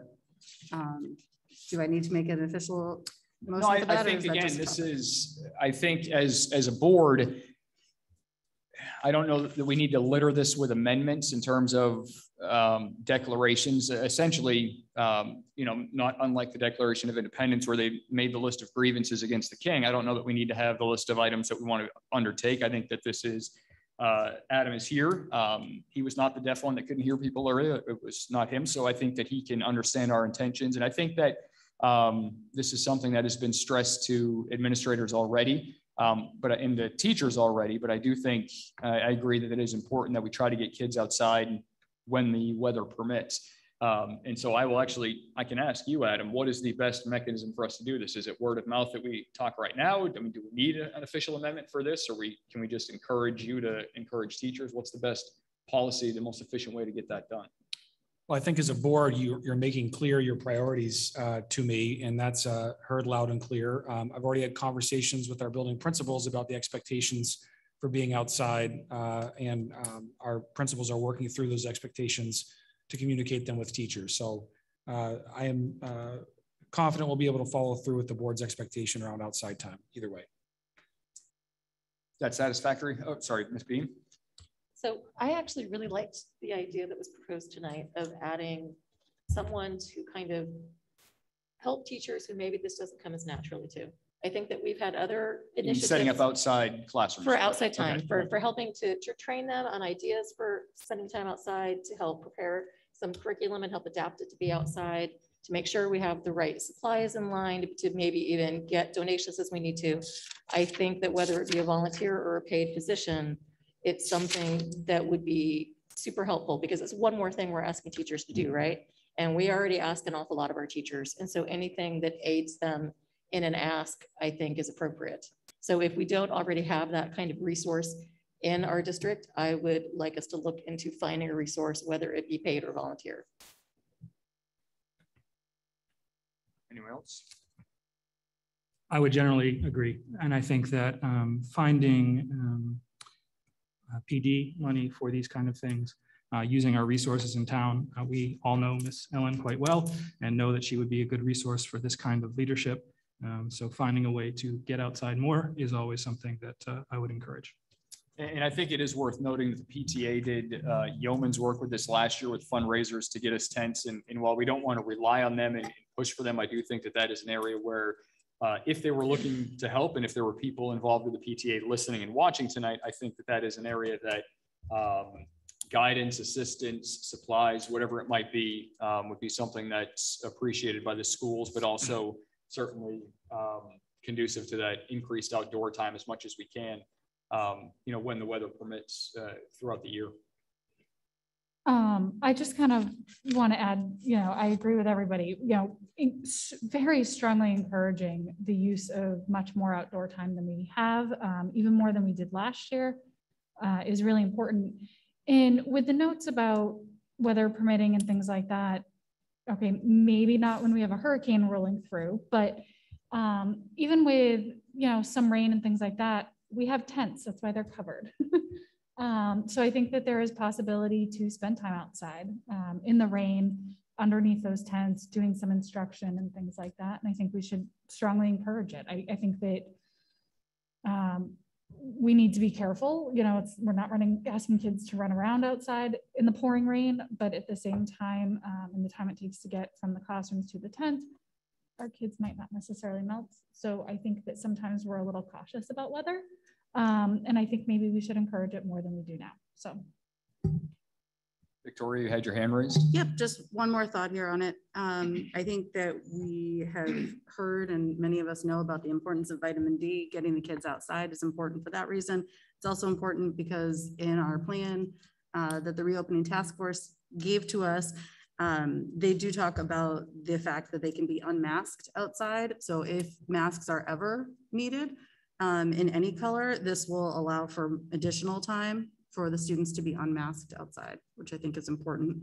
And my only hesitation on this is that I would like to ask our superintendent to come back to us with actual information and data after, let's say, the first month, so that we know how this has worked.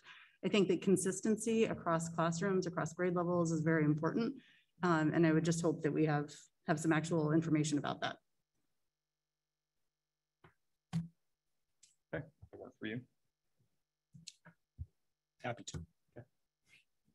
Thanks. Your pause had me concerned that you were concerned about that. So, well, we don't have a mechanism to track how many times a teacher goes outside. So it's going to be difficult to provide the board information on without creating a sense of accountability from our teachers when we're trying to encourage them to try something new and different. So happy to report back, happy to report what we have done to support our teachers in the use of outside time. Happy to provide as much information as I possibly can. Thank you. Does anybody else have thoughts they would like to share about the reopening plan, either some of the additional details that aren't specifically laid out in the plan or some of the items that are?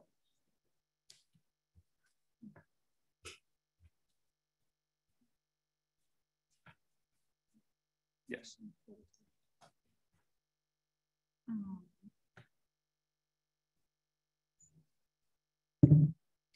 Wow, I got a whole microphone.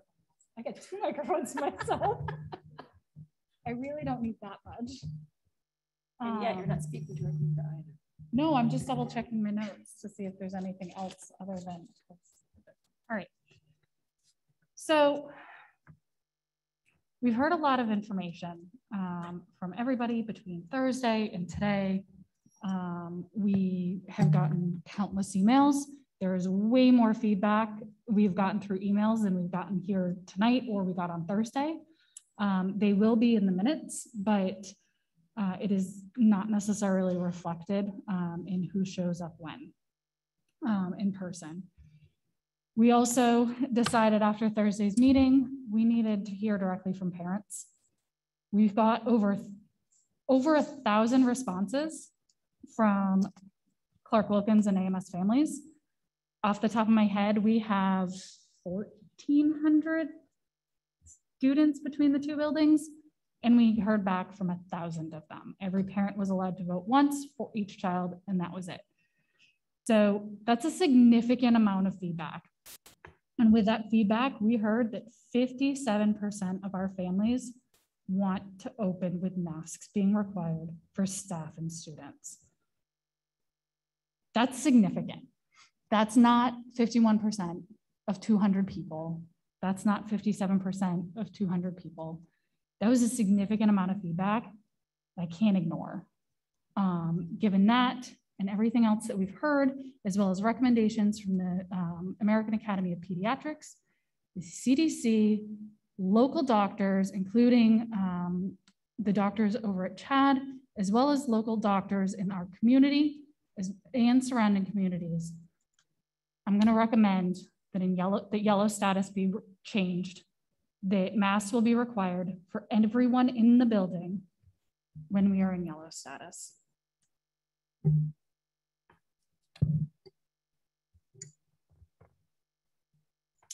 Is this a motion? Is this a talking point? That is an official? Sorry, that was a motion. Okay. I didn't say I motion. Nope. So it is an amendment to make mask mandatory in the building. This would revert back to the plan that we originally voted on and modified on Thursday night at the SAU-wide meeting. It would not change the metrics, correct? It would just change the status. So using the same metrics we have now, the same scale of metrics between cases per 100,000, cases in town, positive testing level, and then one other item that, off the top of my head, I'm drawing a blank on, but using that same metric scale to change the masking status. Do I have a second on said motion? I'll second. Okay. I will open it with discussion, and I will steal the microphone here.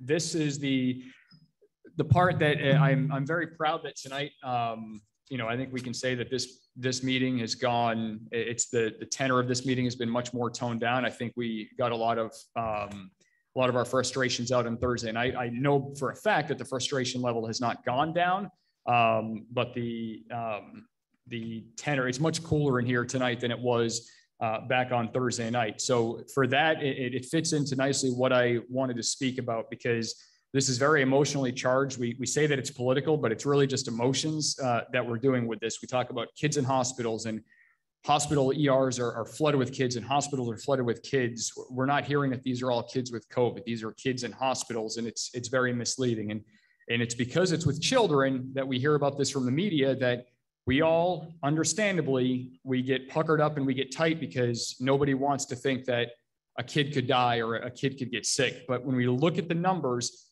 it's just not happening with this disease. I mean, we can recap 38 million cases in the United States in the last 18 months, 1.6% death rate. It's 626,000 people.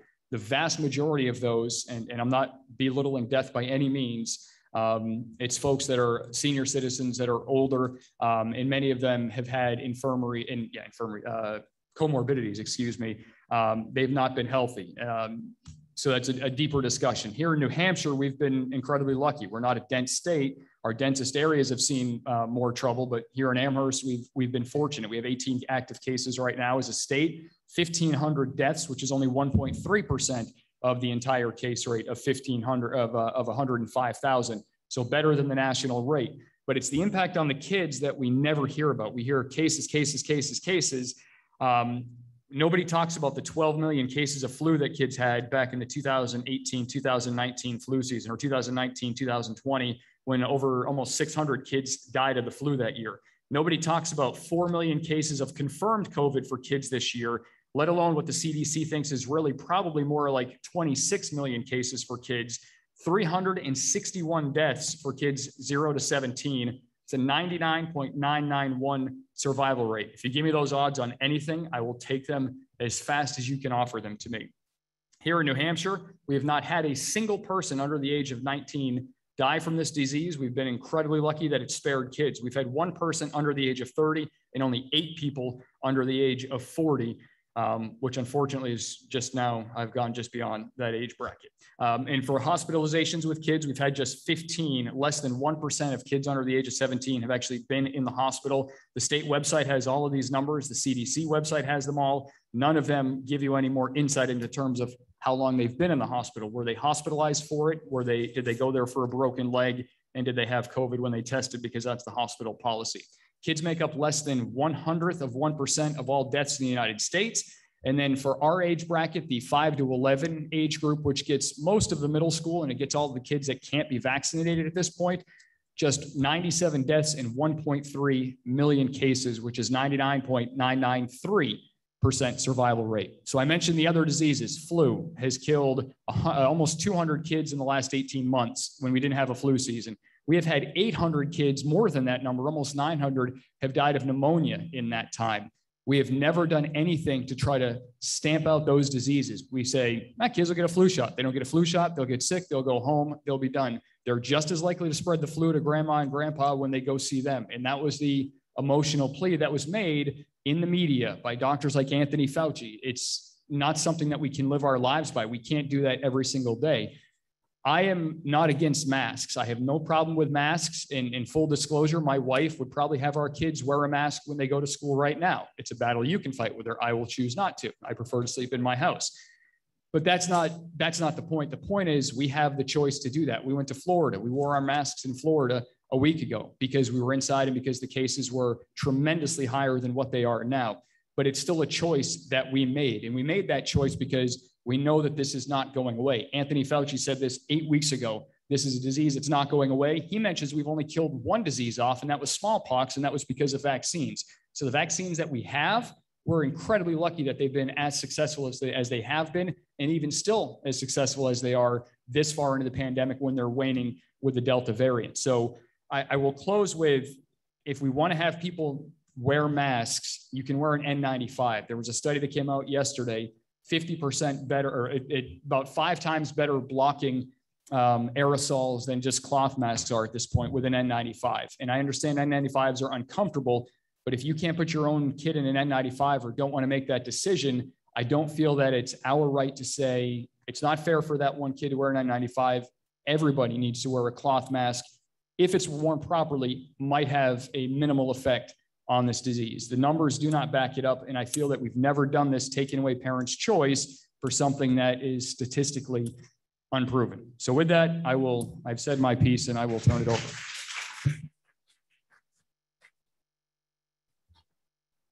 Can I follow up, Tom? Oh, yes, please. Okay. I believe that as much consistency as we choose to, or as we are able amongst the SAU is very important.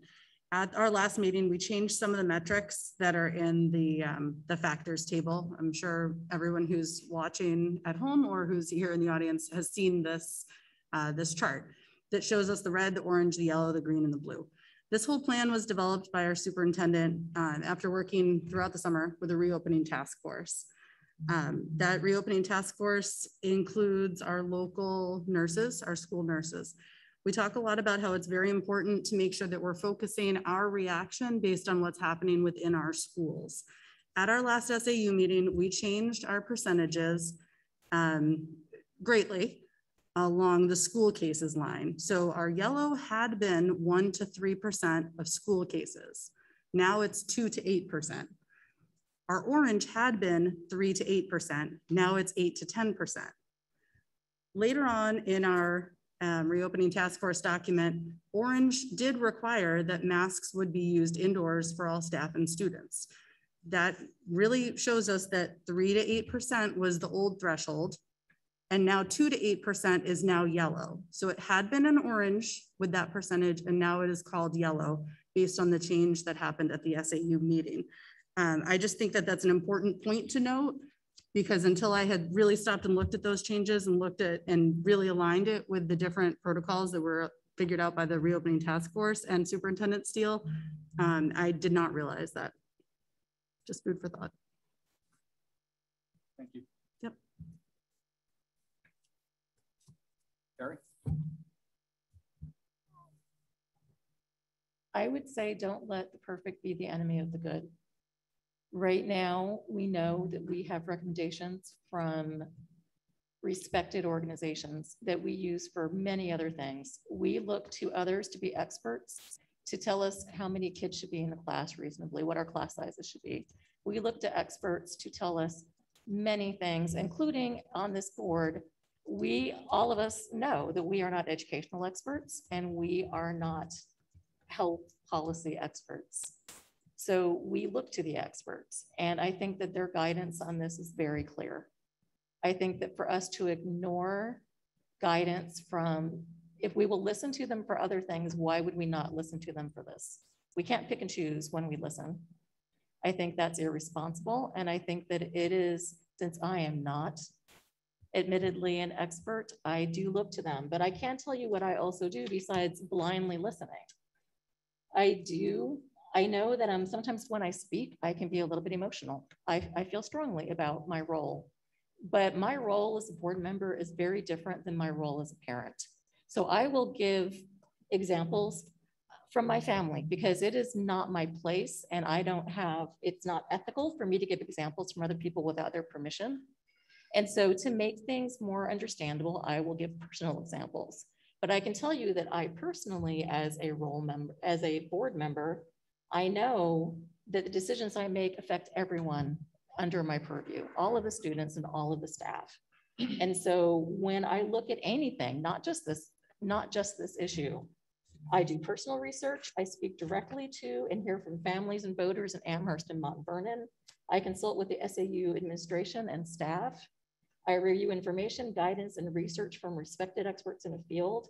We benchmark best practices in other districts, both within New Hampshire and without. That's why we just changed the lunch recommendation, because we looked at other districts and we looked at what they were doing and said, that seems like a great idea. Let's do that. We have discussions as board members, both during meetings and in our committees. And I traditionally ask a whole lot of questions. So I do not blindly follow ever. And so while I will never be described as dispassionate, I can tell you that this is not based on emotion. This is based on logic and on the recommendations we have at hand. And so while we have been very lucky in New Hampshire and we've had good mitigation, we've had a lot of people following guidelines, we've had a lot of people getting vaccinated, and we've been very lucky that our numbers have been low. We don't live in a magic bubble, and we need to do everything we can to be proactive rather than being reactive. And the proactive thing that we can do right now, and the best guidance that we have been given by respected organizations that we turn to for, again, many other things, is that we have everyone who cannot be vaccinated because we've taken away that level of mitigation. So 12 and under cannot be vaccinated whether they want to be or not. With our older kids, it's maybe a different conversation, but with our younger ones, they can't be. We've taken that is not an option. So the next best option is to have everyone in the building masked, to have good hygiene, to still spread out as much as we can, to be outside as much as we can. And I am thrilled that we get to be outside without a mask. That was one thing last year that I thought was very difficult. We helped one day where we had to be on playground duty, and it killed me to say, put your mask back on outside, because it felt unnatural and wrong. They get an opportunity to see faces. And I am so grateful that we had a teacher come tonight and say that you have ways to still tell very easily, maybe not as easily, but you have ways to tell if someone's struggling. If everyone else in class has started an assignment that was 3 steps long and you've got one kid and wondering where to start, you go and you help that child who's not doing anything yet because you know they need that little nudge. If you see a furrow in their brow, if you have a child in your home, I promise you know when they come through the door before you see their mouth or not, whether they're in a good mood or a bad mood. There are lots of ways, and we have looked at studies, and so I am not a scientist, and I am not a public health expert, but I, again, have done my research and I have talked to a lot of people who know far more than I do about these topics. They recommend this, and they say that speech and clues of the whole body clue, we ask for our kids to do whole body listening. Well, we can also do whole body interacting with our children, and they actually do better in being able to make eye contact when masks are being used. They do better in being able to read whole body cues. So we are not so much taking away from them as giving them a new skill. So it is my recommendation that we follow the best guidance that we have available to us and that we open with everyone in the building masked.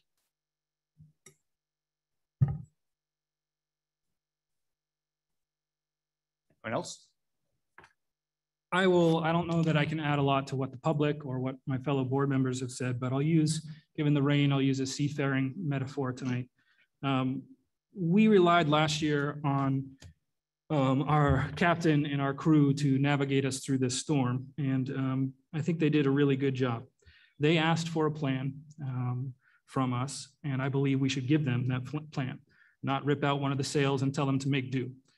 I trust them more than anyone else, and I trust that they ultimately want to get us to green, and I see multiple pathways to green. And I trust them to navigate these seas for another year and get us there. And so that's who I want to rely upon.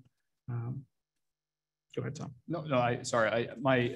We don't have a pathway to green. There is nothing that we can do that gets us to green that has been proven, unless we can vaccinate the heck out of kids at this point, but we're probably 6 months away from that. That is the only way we're going to get to green. We have no control over that. So for us to continue to put masks on and hope and pray that we get there, again, it's emotion speaking. I don't know why we can't expect that parents can make the best decisions for their kids. Number one, meaning that if your kid is sick, your kid has a cough, a sneeze, a cold, we had to do it many times this summer, probably 3 or 4 weeks in a row, at least one day where one of our daughters was sick, couldn't send her to school, even though we knew it was a negative. We were going to get a negative test. She was around other kids that got sick. I had to do it at one point, and that drove me nuts. We can trust our parents to keep their kids home. I think they did a pretty good job of that last year. And if it wasn't the case, I have not been told otherwise.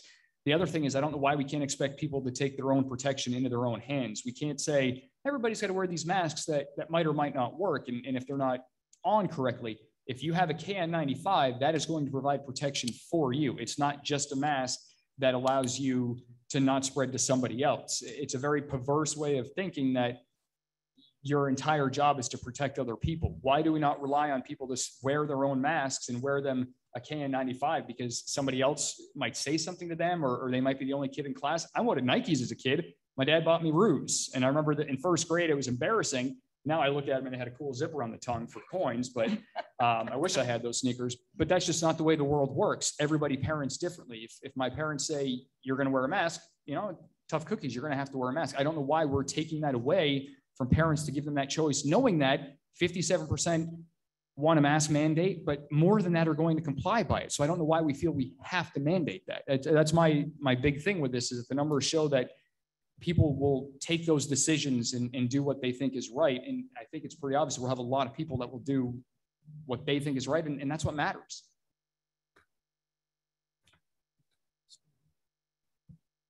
Victoria, you had your hand raised before. I'm going to rescind it. Rescind? Okay. I'm rescinding my hand. My hand raised. So is there any further discussion? Yeah, okay, I'm sorry, Terry, I didn't see your hand. I would like to respond to your point. I would like to believe that everybody else's best interest in heart. I have to tell you, that's not been my experience in life. I try to be a pretty positive person and I try to see the best in people, but I am not blind to the less positive aspects of people. And when it comes down to it, when you have to get to work, you're going to put Tylenol on your kid and send them to school, whether they had a fever when they woke up or not. Not everyone, but a lot. And then if you ask the nurses, there are a lot of magical, oh my goodness, they woke up fine. And by lunchtime, their fever is there. Where did that come from? You are most transmittable 2 days before you have any symptoms. So to say we are going to check you for fever, that's nice, that's good. If you are actively showing symptoms, it might catch that. Guess what? You may be asymptomatic, which is one of the things that is most frightening about. And again, I don't like to use the word fear or frightened. That is one of the most problematic things about dealing with this particular illness, is that you can be asymptomatic and going on about your merry way, and you think you're fine, and you are spreading to other people. And so I think that the only way to truly treat everyone is you have to assume that they could be transmittable when they have no idea. And so not through any fault of their own. They may put on a mask if they thought they were symptomatic, but they can spread when they don't know that they are spreading. And we are all breathing the same air. And we know we're going to have a meeting on Wednesday where we talk about our facilities. And we can try to open windows more, we can try to ventilate, but we know that these facilities were not built with the thought that fresh air exchange was a very important concept. And it is now. We know that the quality of the air matters greatly in being in an educational environment. And when we design anything new, it will be designed with that in mind. These buildings were not designed with that in mind. So they are substandard for that particular purpose right now at best. And so now anything that I can limit putting into the air and having it circulating around, I will go for whatever limit I can get, because it is the best that we can do. And do not, again, let perfect be the enemy of the good. And this is the best that we have. So no, your choices do affect others. And I really liked the example of smoking, because you know what, if I go and I help somebody and they've been smoking, I come home smelling like it, I've never smoked anything in my life. But if I go around it, I certainly come home smelling like it. And if I'm in a room where it's been happening, it's now exposed me to secondhand smoke and the effects of that, whether I want it or not. And that is not something that I'm willing to do to our students and our staff.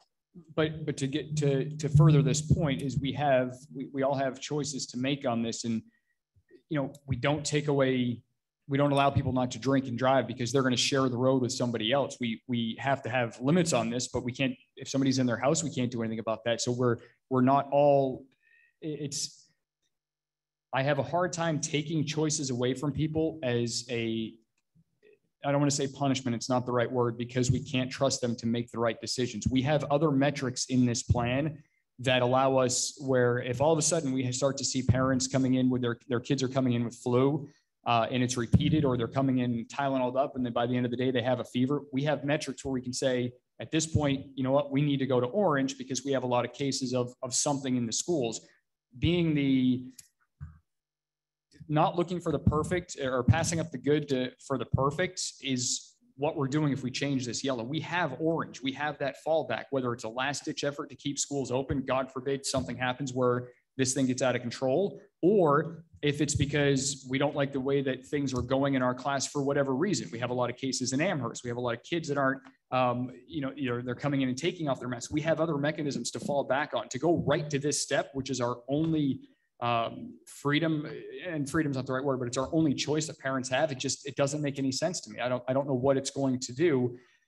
If we have cases, all of a sudden, well, what do we do now? Then we have to close the schools. I mean, it doesn't make sense that you're going to take this away from people when you have the enemy of the good is the perfect. You have something that you can fall back on with that orange status. And we're giving Superintendent Steele the flexibility to go into that if needed, based off those metrics. It's not, you have to add them all up and this is exactly where you are. There's nuance in there. If needed, we can move to something else.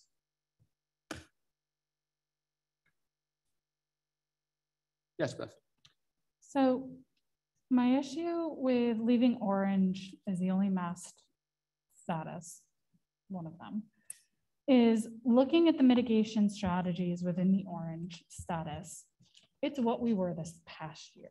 It's one-way hallways. It's that rigid, kids can't be facing each other in the classroom. It's what, the rows of desks that we grew up with that are boring and feel like a lecture hall. Whereas within the yellow status, it puts our kids in masks, but allows for the ability to have them be kids. It's that step in between green and rigidity that allows them to wear masks, but still be able to, sit in groups, do group work together, and have that closer contact than they were allowed to have last year. Going from mask-free to absolute rigidity doesn't really control, and it doesn't, Yeah, it's reactive and it doesn't prevent anything. It's just dealing with it after the fact, once the cat's already out of the bag. So that's why I have a hard time having only one option with that. You've also mentioned several times that, and many people have, about the death rate with children, death rate in New Hampshire. However, you know, and you hinted at it slightly, but kids are still getting hospitalized. Even if they might not be dying, kids are getting hospitalized. Nobody should have to watch their child sit in a hospital if there's something that we as a district could do to prevent that. What do we have as an answer when somebody's child ends up in the hospital and they turn around and say, you didn't go, you went against the CDC, you went against your own nurses, local medical professionals, the CDC, the American Academy of Pediatrics. Yeah, okay, fine. We might not have a lawsuit, but you know what? That's not okay. When we had something that we could do, right now, our kids don't have the option of a vaccine. They don't. They're too young for it. So I totally understand why they made the choice that they did. Mount Vernon, I understand why they made the choice that they did. They have 0 cases in their town and have for a really long time. We had almost no cases right along with Mount Vernon. However, now we're above Milford. We have more cases than Milford does. Our cases started to go up significantly over the last 2 weeks. So 18 cases isn't huge, but given the fact that it's summer, everybody's outside. This is very different, in a very different place. We're starting school in a very different place than where we were last year with case counts. Opening up that way with 0 options for our kids to have any sort of real mitigation other than hand washing doesn't feel right. I'd like to call the vote if there's no one else who's ready to speak. Well, I'm ready. I thought you were going to speak something. So I'm comfortable calling a vote in a minute, but 2 things. Number one, again, I said this on Thursday, we're going to allow vaccines to be the indicator of when we can open up for everybody just to go hog wild with what they want. What if I want to get my kid a vaccine? That is my choice. And if my kid gets sick, again, statistically, 0.0068% of kids, that's the percentage of fatality rate that they cover. 29 kids have been hospitalized. Less than 1% of all the cases in the state, all the kids' cases have resulted in a hospital visit without any nuance as to why they were there. So if the vaccines are going to be my choice and then I'm SOL if my kid gets sick, I don't understand how something with less science behind it and much more where everybody has to do it or nobody does it or else it doesn't work. I don't understand why that's what we're going to rely on. If I get my vaccine, the minute they told me I could take my mask off, I was in Trader Joe's walking around proud as a peacock without that stupid thing on. And I haven't worn it since then other than at the airport, but that is my choice. And they said that kids, if you weren't vaccinated, you had to wear it. I saw 1 million kids this summer that were clearly not vaccinated, not wearing their masks, but that is those parents' choice because I have my protection. I go back to, again, an N95. If you want to mask your kid up, don't send them in with cloth. Get an N95. You have to change it every day, but we should be changing cloth masks 4, 5, 6 times a day. I know when I fly and came off the airplane, my mask was nasty because I was wearing it for 3 or 4 hours in the airport. That's not helping anybody. It's not helping me. I take it off. It's certainly not helping anybody that may or may not be near me. I don't understand why that is the metric that we're going to say is you have a choice, but you don't have a choice in something that's much more nebulous. And if we're at the same point as where we were last year, why wouldn't we start with the same mitigation? Why would we get tighter mitigation? Why would we want to tighten things up and then have a fallback from there? If we're at the same number of cases or at the same point last year in terms of our mitigation, we shouldn't be because we are way less statistically in cases. We have 1/3 of the cases in the state as our peak at what we saw in January last year. We never changed statuses. We had the mask, we did all this other stuff. I think we need a place to grow where we can be mask free for a little while. And if we have to grow into it, we can do that. I just don't think that it warrants it right now to take away that choice from parents. Anybody else? Terry? So a couple of things. I know that on the one hand, we're saying that we're trying to make this as a very logical, fact-based thing, but then you want the feel good for parents to feel like they've got choice. It's not a feel good. It's it's their kids. Like, how are we to say this is what your kids have to do? You know what? We have a dress code. A dress code is entirely different. I'm saying you don't get to come however you want. We have rules, we have things that affect others. We have got to think about, if somebody in your class has a peanut allergy and you're a peanut-free room, as a parent, you may say, well, my kid has been eating peanut butter sandwich every day since they were 2, and that's a pain in the butt. I'm sending peanut butter. It's not my kid that's allergic. And guess what? They don't get that option. They get the option to respect that that room is peanut free or that section of the cafeteria is peanut free. We don't say, hey kid, you can go eat in the janitor's closet because you can't be near peanuts. We make allowances all the time that protect the least among us. And so it does not track for me that we say, just because they might not die, but they could be very sick. We have a Delta variant that we didn't have last year. What we have to deal with are different. It is far more contagious. It passes much more quickly. By the time we know we have a problem, it's probably going to be too late. And then our main goal is to have everybody, all of our learners there that we possibly can physically with us in school. That is the goal. And if that is the goal, anything that accomplishes that goal to me seems worth doing, so long. And so we are taking away some of the things that were very difficult and that made it a lessened experience. It made it a lessened experience to not be able to interact in a somewhat natural way. It made it a lessened experience to have to worry about the stress of, oh no, did I follow this rule? Did I follow that rule? To have one major rule is not so much to keep track of. It actually makes it simpler and it makes it less stressful. And it makes it less stressful for the kids who say, are you not? And there is already a clause. If you have a medical reason that you can't and you go to your pediatrician and you get a note, you have the ability to say, for my child, this is not an option. We have always had that option. We will continue to have that option. I absolutely supported moving the numbers up. I absolutely supported extending our support to anybody who chooses VLAX. I am for making reasonable changes, but I am also for respecting our reopening committee and their work that they have done and their recommendations that they have made. And I am for respecting what the majority of our parents have asked of us and for following the science and the best that we have available to us at this time. Now, if things change and we get different guidance, then we will revisit the issue, obviously.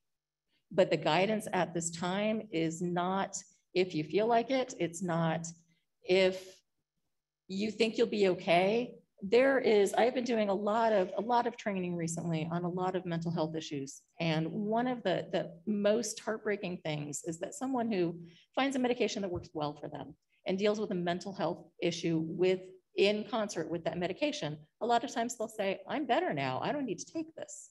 So they stop taking it. And then of course, a lot of their original symptoms come back and then they go right back to where they started. And it's a really preventable thing, but it's a thing that you feel that, I'm doing fine right now. So we're doing good right now. Our numbers are low, but one of the reasons our numbers are low is because, again, people have been outside most of the time. It is the middle of summer. And even in the summer, our numbers are higher than they were this time last year. And so to say that they're not going to go up and to expect that that won't happen and that again, we're in some magic bubble, I don't believe it. And I don't think it's the way to plan. I'd like to call the vote. That was my thought exactly. So we will, we already passed the one amendment to add the line about the lunches in there. So this is on the overall plan, or excuse me, this is on the second amendment to change yellow status to masks mandatory. So we will have 2 statuses at mask mandatory, correct? That was the motion we were discussing. Okay, all in favor? Hold on. Oh, sorry. One clarification. Yes. It would be masks are required for all staff and students indoors? That was the That's how motion, it was yes. started. Okay. So we will call the vote. All in favor? 4. All against? 1. Motion passes 4-1. And so now with that, we will vote on the entire plan as a whole with the 2 amendments regarding lunch and regarding masks and yellow status. Yeah, try this again. We're back to our original amendment to actually to accept the plan with these amendments to go in line with the SAU overall plan that can send this on to Superintendent Steele. We have a vote for that. Try that again. Hold on, bear with me. So we have a new reopening plan So I guess we just scrap our first Pretty much. first motion. Yeah. So we'll make a. Your first motion's on the table. You had 2 amendments. You passed the 2 amendments. Now you're back to the original motion. Yes. So do we need to create a new motion? Okay. So I was correct. So is the new motion, so wait, because the motion was on the table, we're now voting on The the amended. SAU plan. We're The SAU vote. plan Yes. As amended twice. Correct. Oh, as amended twice. Thank you. It's the same motion, but it's the plan as amended twice tonight with the 2 mentions. We mentioned the lunch line and then the yellow masks required for all staff and students inside the building. So I will take a vote on that. All in favor? And all against? 4-1. That one passes as well. Superintendent Steele, you have a reopening plan from the Amherst. We're first, actually, aren't we? Everybody else still has to approve. So we have a reopening plan as approved by this board and the SAU. Thank you, Mr. Chair. And so with that, I will take a motion to adjourn. A second. All in favor? Unanimous, 5-0. We are done for the night. Everybody drive home safely. It does look like that hurricane finally came to us. Stay safe, and we will appreciate your giving your feedback at the next meeting. Thank you.